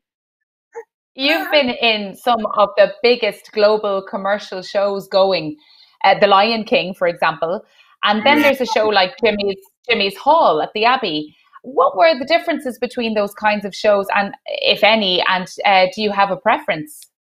That's such a class question, actually, because like, it's been a really, really great year, because I've been asked so many questions about The Lion King by so many different people and out of the industry, and people who've grown up with The Lion King, and people who kind of associate with that massive Disney element in their life that, you know, is you know, it's been 20 years in existence, and to be involved in the stage adaptation of it is one of those things that, parting it, you never know what to expect. But that show, the amount of heart and the amount of kind of passion and energy and level of thought and level of creative, you know, intuition that goes into really thinking about it for the 20th year, or for the God knows how many times some of these people have been on stage with it. It's the same degree of passion and love, and you know, kind of articulation of detail that went into Jimmy's Hall. You know, you've got two completely different teams in Jimmy's Hall and The Lion King. You know, you're trying to achieve different stories and different narratives, but it's that level of chemistry, of kind of camaraderie, and the coming togetherness of it that's absolutely fantastic. And the fact that, you know, that Jimmy's Hall was a politics where we had, you know, where we had to really, really kind of deliver a message that was a lot of subtextual layers of, you know, the problems of direct provision in the country, the fact that a man was deported illegally from his own country, because of the fact that even though he was a socialist and in some people's eyes a communist, and at least he was kind of viewed that way by the Irish government at the time, it looked as if he was trying to dismantle the fabric, but that fabric was being the fact that De Valera had gotten into bed with the Catholic Church and was basically kind of going about his you know, his agenda of mass manipulation to keep everything in line, and for his idea and his view of national, you know, the whole kind of nationalist Ireland that he was trying to achieve. So when you've got so many different components of each story, whether it's The Lion King or whether it's Jimmy's Hall, you know, there's an awful lot of kind of effort and interpretation that you've got to give to your characters, like playing Scar and Pumbaa in The Lion King and then playing a Republican Tommy Gilroy in Jimmy's Hall, cry from each other. But it is a wonderful, absolutely, it's a wonderful, wonderful thing, because it kind of challenges you as, you know, a straight theatre actor, musician. It's like puppetry skills, a high level of vocals, and, you know, as well as you know, trying to be on a stage with multiple moving parts, and, you know, and it's just it's hilarious when you look at the differences between the two. But the one thing that really, really makes them both similar is the fact that there is so much heart in both of those shows, and what you set out to achieve is pretty extraordinary, you know. Yeah, Oscar is agreeing with you there, Brian. He's agreeing. Yeah, really, you're on. He's getting very passionate about this topic. That's brilliant. So, would you like to see more Irish musicals, Brian? Do you think there's a place for Irish musicals? Yeah, I do. I think that it's a pity that that you know, for a country that produces so much incredible talent, whether it's singers, writers, actors, poets, people in so many different strands of our arts industry, musical theatre kind of get the type of treatment that it deserves. You know, the kind of the recognition that it gets and the acknowledgement kind of comes from the amateur musical theatre world as a means of where a lot of people would start and where a lot of people had to train before a lot of these third level kind of, you know, Bachelor of Musical Theatre degrees would have started. And that's wonderful. There's a sense of community there, particularly in the Associated Irish Musical Society world, that you literally wouldn't get anywhere else. You get to get up, you get to have a fantastic element of kind of social life, but you also get to learn some pretty awesome shows and get to work with some fantastic people. However, when you put that into the professional sphere, the fact that people are coming together to produce such incredible work, like Angela's Ashes the musical, like Michael Collins the musical, like Breakfast on Pluto, and you've got these incredible companies. It's a pity when you kind of have to take a bit of a back step and say, why isn't there a musical theatre industry here? Why isn't there a couple of rep theatres that can produce new Irish musical theatre works, have all of these musical theatre voices come together and have like graduates and new performers, rising stars, or seasoned professionals who are Irish, who had to emigrate to go to London to perform, come back to their home and put on these productions and actually show our country and bring a bit of kind of, like raise awareness for the fact that this is such a significant, that this is really important, that isn't just about kind of breaking out into song or flash mobs. It's got substance, it's got content that really speaks for itself. And there's something about musicals that really drives narratives of specific stories and depicts characters and interprets them that maybe you wouldn't necessarily find in other art forms. So, I think it's definitely something that, Ireland could kind of slightly get its act together on. Yeah, you're so right. We should be asking those questions. Why isn't there a program here when we have the talent and we have, the people, and we have a community that absolutely adores going to see musical theatre. So we have the audience. So I think you're right. I think it's about time we pull our socks up on that front and see if we can get something going. So hopefully there's someone watching tonight who go, maybe I'll set up a musical theatre school in Ireland. That would be great. Brian, I hear that you're also giving some singing lessons at the moment. So how would one go about signing up for those if they wanted to reach for those West End high notes? Well, look, I mean, I'm teaching online voice lessons all through Zoom. The email is voxroomsdublin@gmail.com, and it's been a pretty interesting year because upon accepting the Lion King tour, I'd also been training at Voice College London, who are a wonderful team led by a woman called Ria Keane. And I'm actually saying this because there's an awful lot of people that want to train as contemporary vocal coaches and teachers. And there's an awful lot of people, even in the acting profession, that might want to do like kind of taster courses and find out more about the voice, because it's our internal instrument that we use to communicate. We need it. We need to keep it healthy. And for singers, it's one of those things that as a singer myself, I was saying I want to go into teaching, but I'm not 100% sure how I go about this. College London were amazing to me. Sorry, I'm just swapping shoulders. Very important. Yeah. But the confidence that they gave me to go out to take on a few students has been just immense, and I've learned so much from them. It's knowledge that I want to pass on for contemporary and musical theatre singers, for people who are aspiring to get into this as a profession, because we are going to get through this pandemic. It's not going to last long. Arts is such an important thing in the country, and I'm glad to be able to come back and set this up so people can learn in the comfort of their own home and not feel like they've got to travel, not to worry about COVID, how the virus is being transmitted or spread. So yeah, if anybody fancies singing lessons, please drop me an email. It'd be great to talk to you, and I'd love to work with you. And we're networking, we're making friends, as they say. Yeah, well, I'll tell you something, Brian. If anyone wants to learn from the best, they will absolutely have to go to you. Because you are an absolute pro and legend within the industry already, and you're only just starting by the sounds of it. It's been fantastic having both yourself and gorgeous Oscar, who's also, I'd say, might follow in his dad's footsteps because he's an absolute pro on the screen. Thank you both. By the looks of it, he could be a second row for Leinster Rugby, and I wouldn't be complaining about that because he's a good player.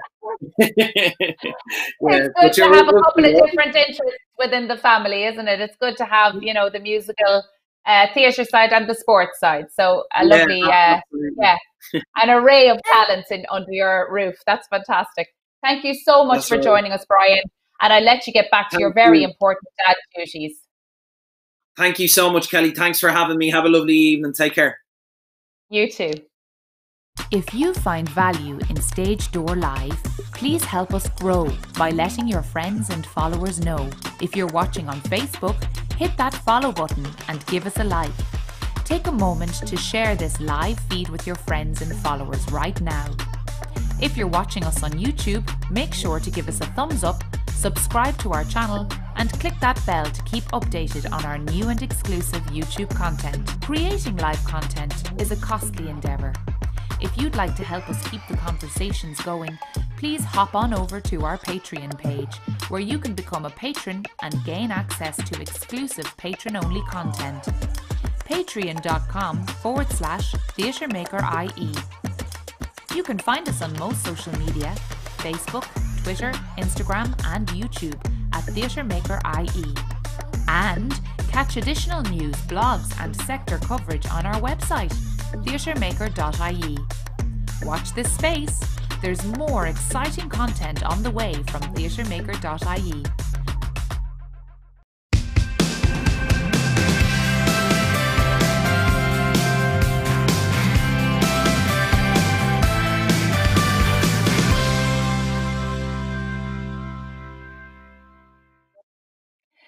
It's quite difficult when every member of your team is a theatre maker, but that is also what makes our team here at theatremaker.ie special.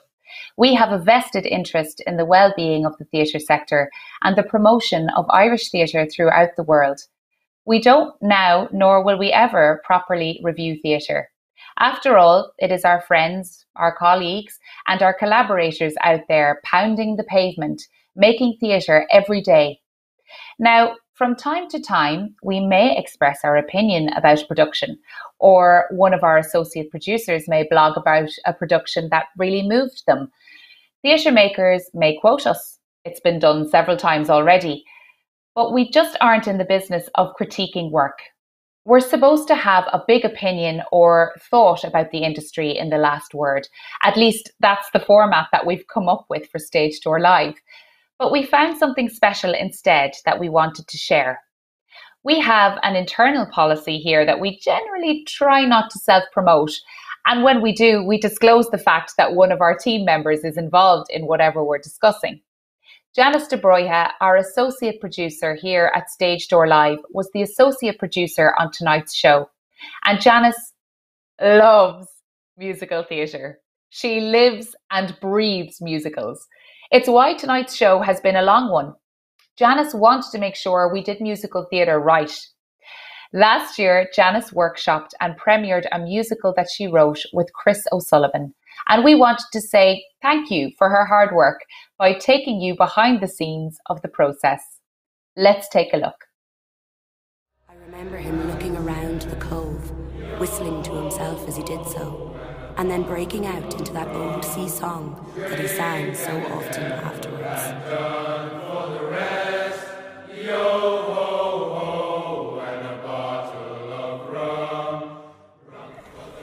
World premiere, Treasure Island Musical Carlo.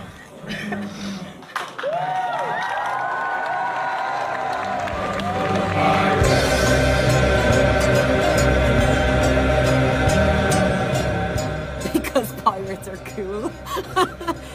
Literally, I decided very quickly that I wanted to do Treasure Island. I picked Treasure Island because I love pirates. They're just cool and they're good fun, and I thought it would be a good fun show to do. That's when the idea kind of came in and said, well, why don't we go the whole hog and make this a completely original show? Terrifying prospect.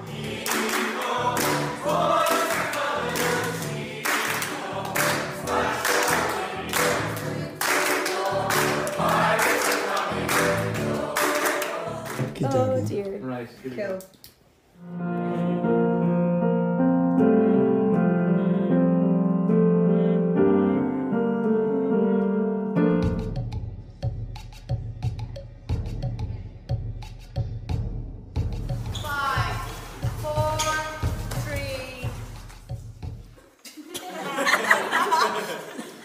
Hi, Tara.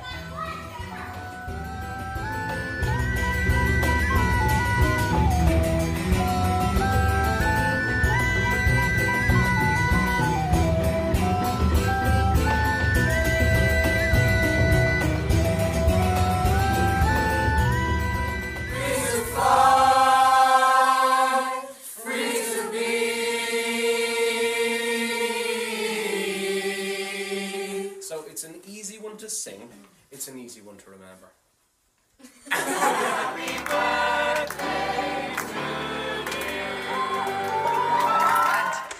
Oisin!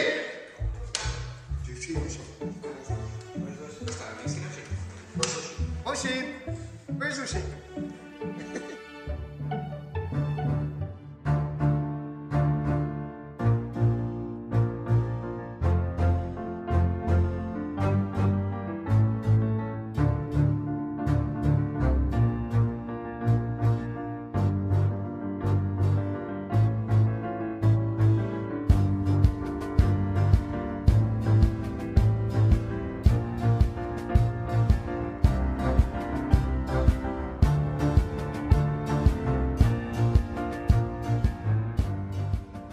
I suppose one of those goals in life that you put out there, you know, is where do you see yourself in 5 years' time, kind of thing, you know. And write a musical was one of those goals. Little did I know that it'll actually come to fruition. But Chris convinced me that we could do it, and I said, okay, I'm going to trust you, and I'm really glad I did. It's the best decision I ever made. Shh! Hashtag pirates are coming.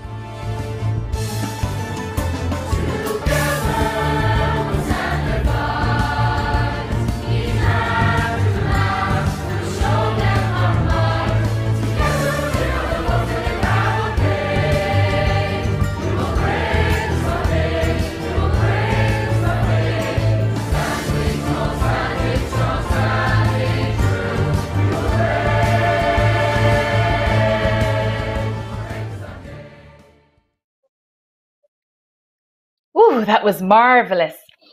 Well, that's it for us here at Stage Door Live. Next week, we are focusing on well-being for theatre makers, a much-needed topic of discussion in these turbulent times. We usually end Stage Door Live with a poem, but we couldn't end a show about musical theatre with just a poem. We needed to take another break from our format to really end it properly. Here to leave us with a musical treat is Amy O'Dwyer. Amy graduated with a distinction from the London School of Musical Theatre and studied a BA in Drama and Theatre at Trinity College Dublin. When not acting, she works as a producer with the podcast studios and has worked in radio as a newsreader and presenter. You'll be able to see Amy at the New Theatre in Jackie by Gerard Humphreys from the 22nd of September to the 9th of October. Here's Amy performing Out of My Head by Cumin and Diamond, recorded at the podcast studios. Good night, everyone, and we'll see you next week at 7 p.m.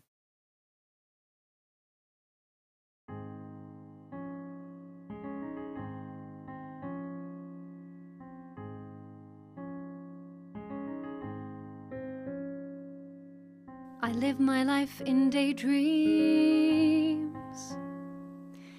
avoiding what was real. When you're lost in daydreams, you never have to feel. Distance was my comfort. I left the world behind. Found safety in illusion, escaped in my mind. But your eyes convinced me that I was wrong somehow. In them I saw the beauty of living here and now.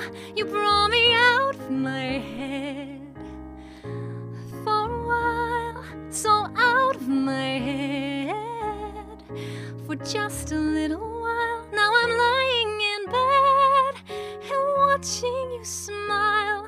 You brought me out of my head for a while.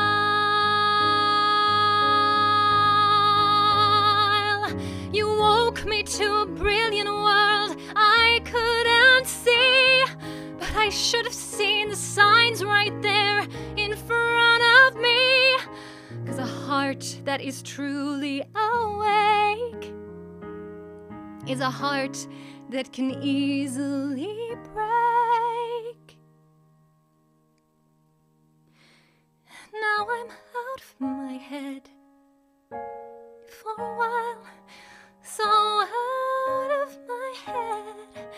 just a little while. Now I'm lying in bed and missing your smile. I'll be out of my head for a while. I lived my life in daydreams, avoiding what was real. When you're lost in daydreams, you never have to feel.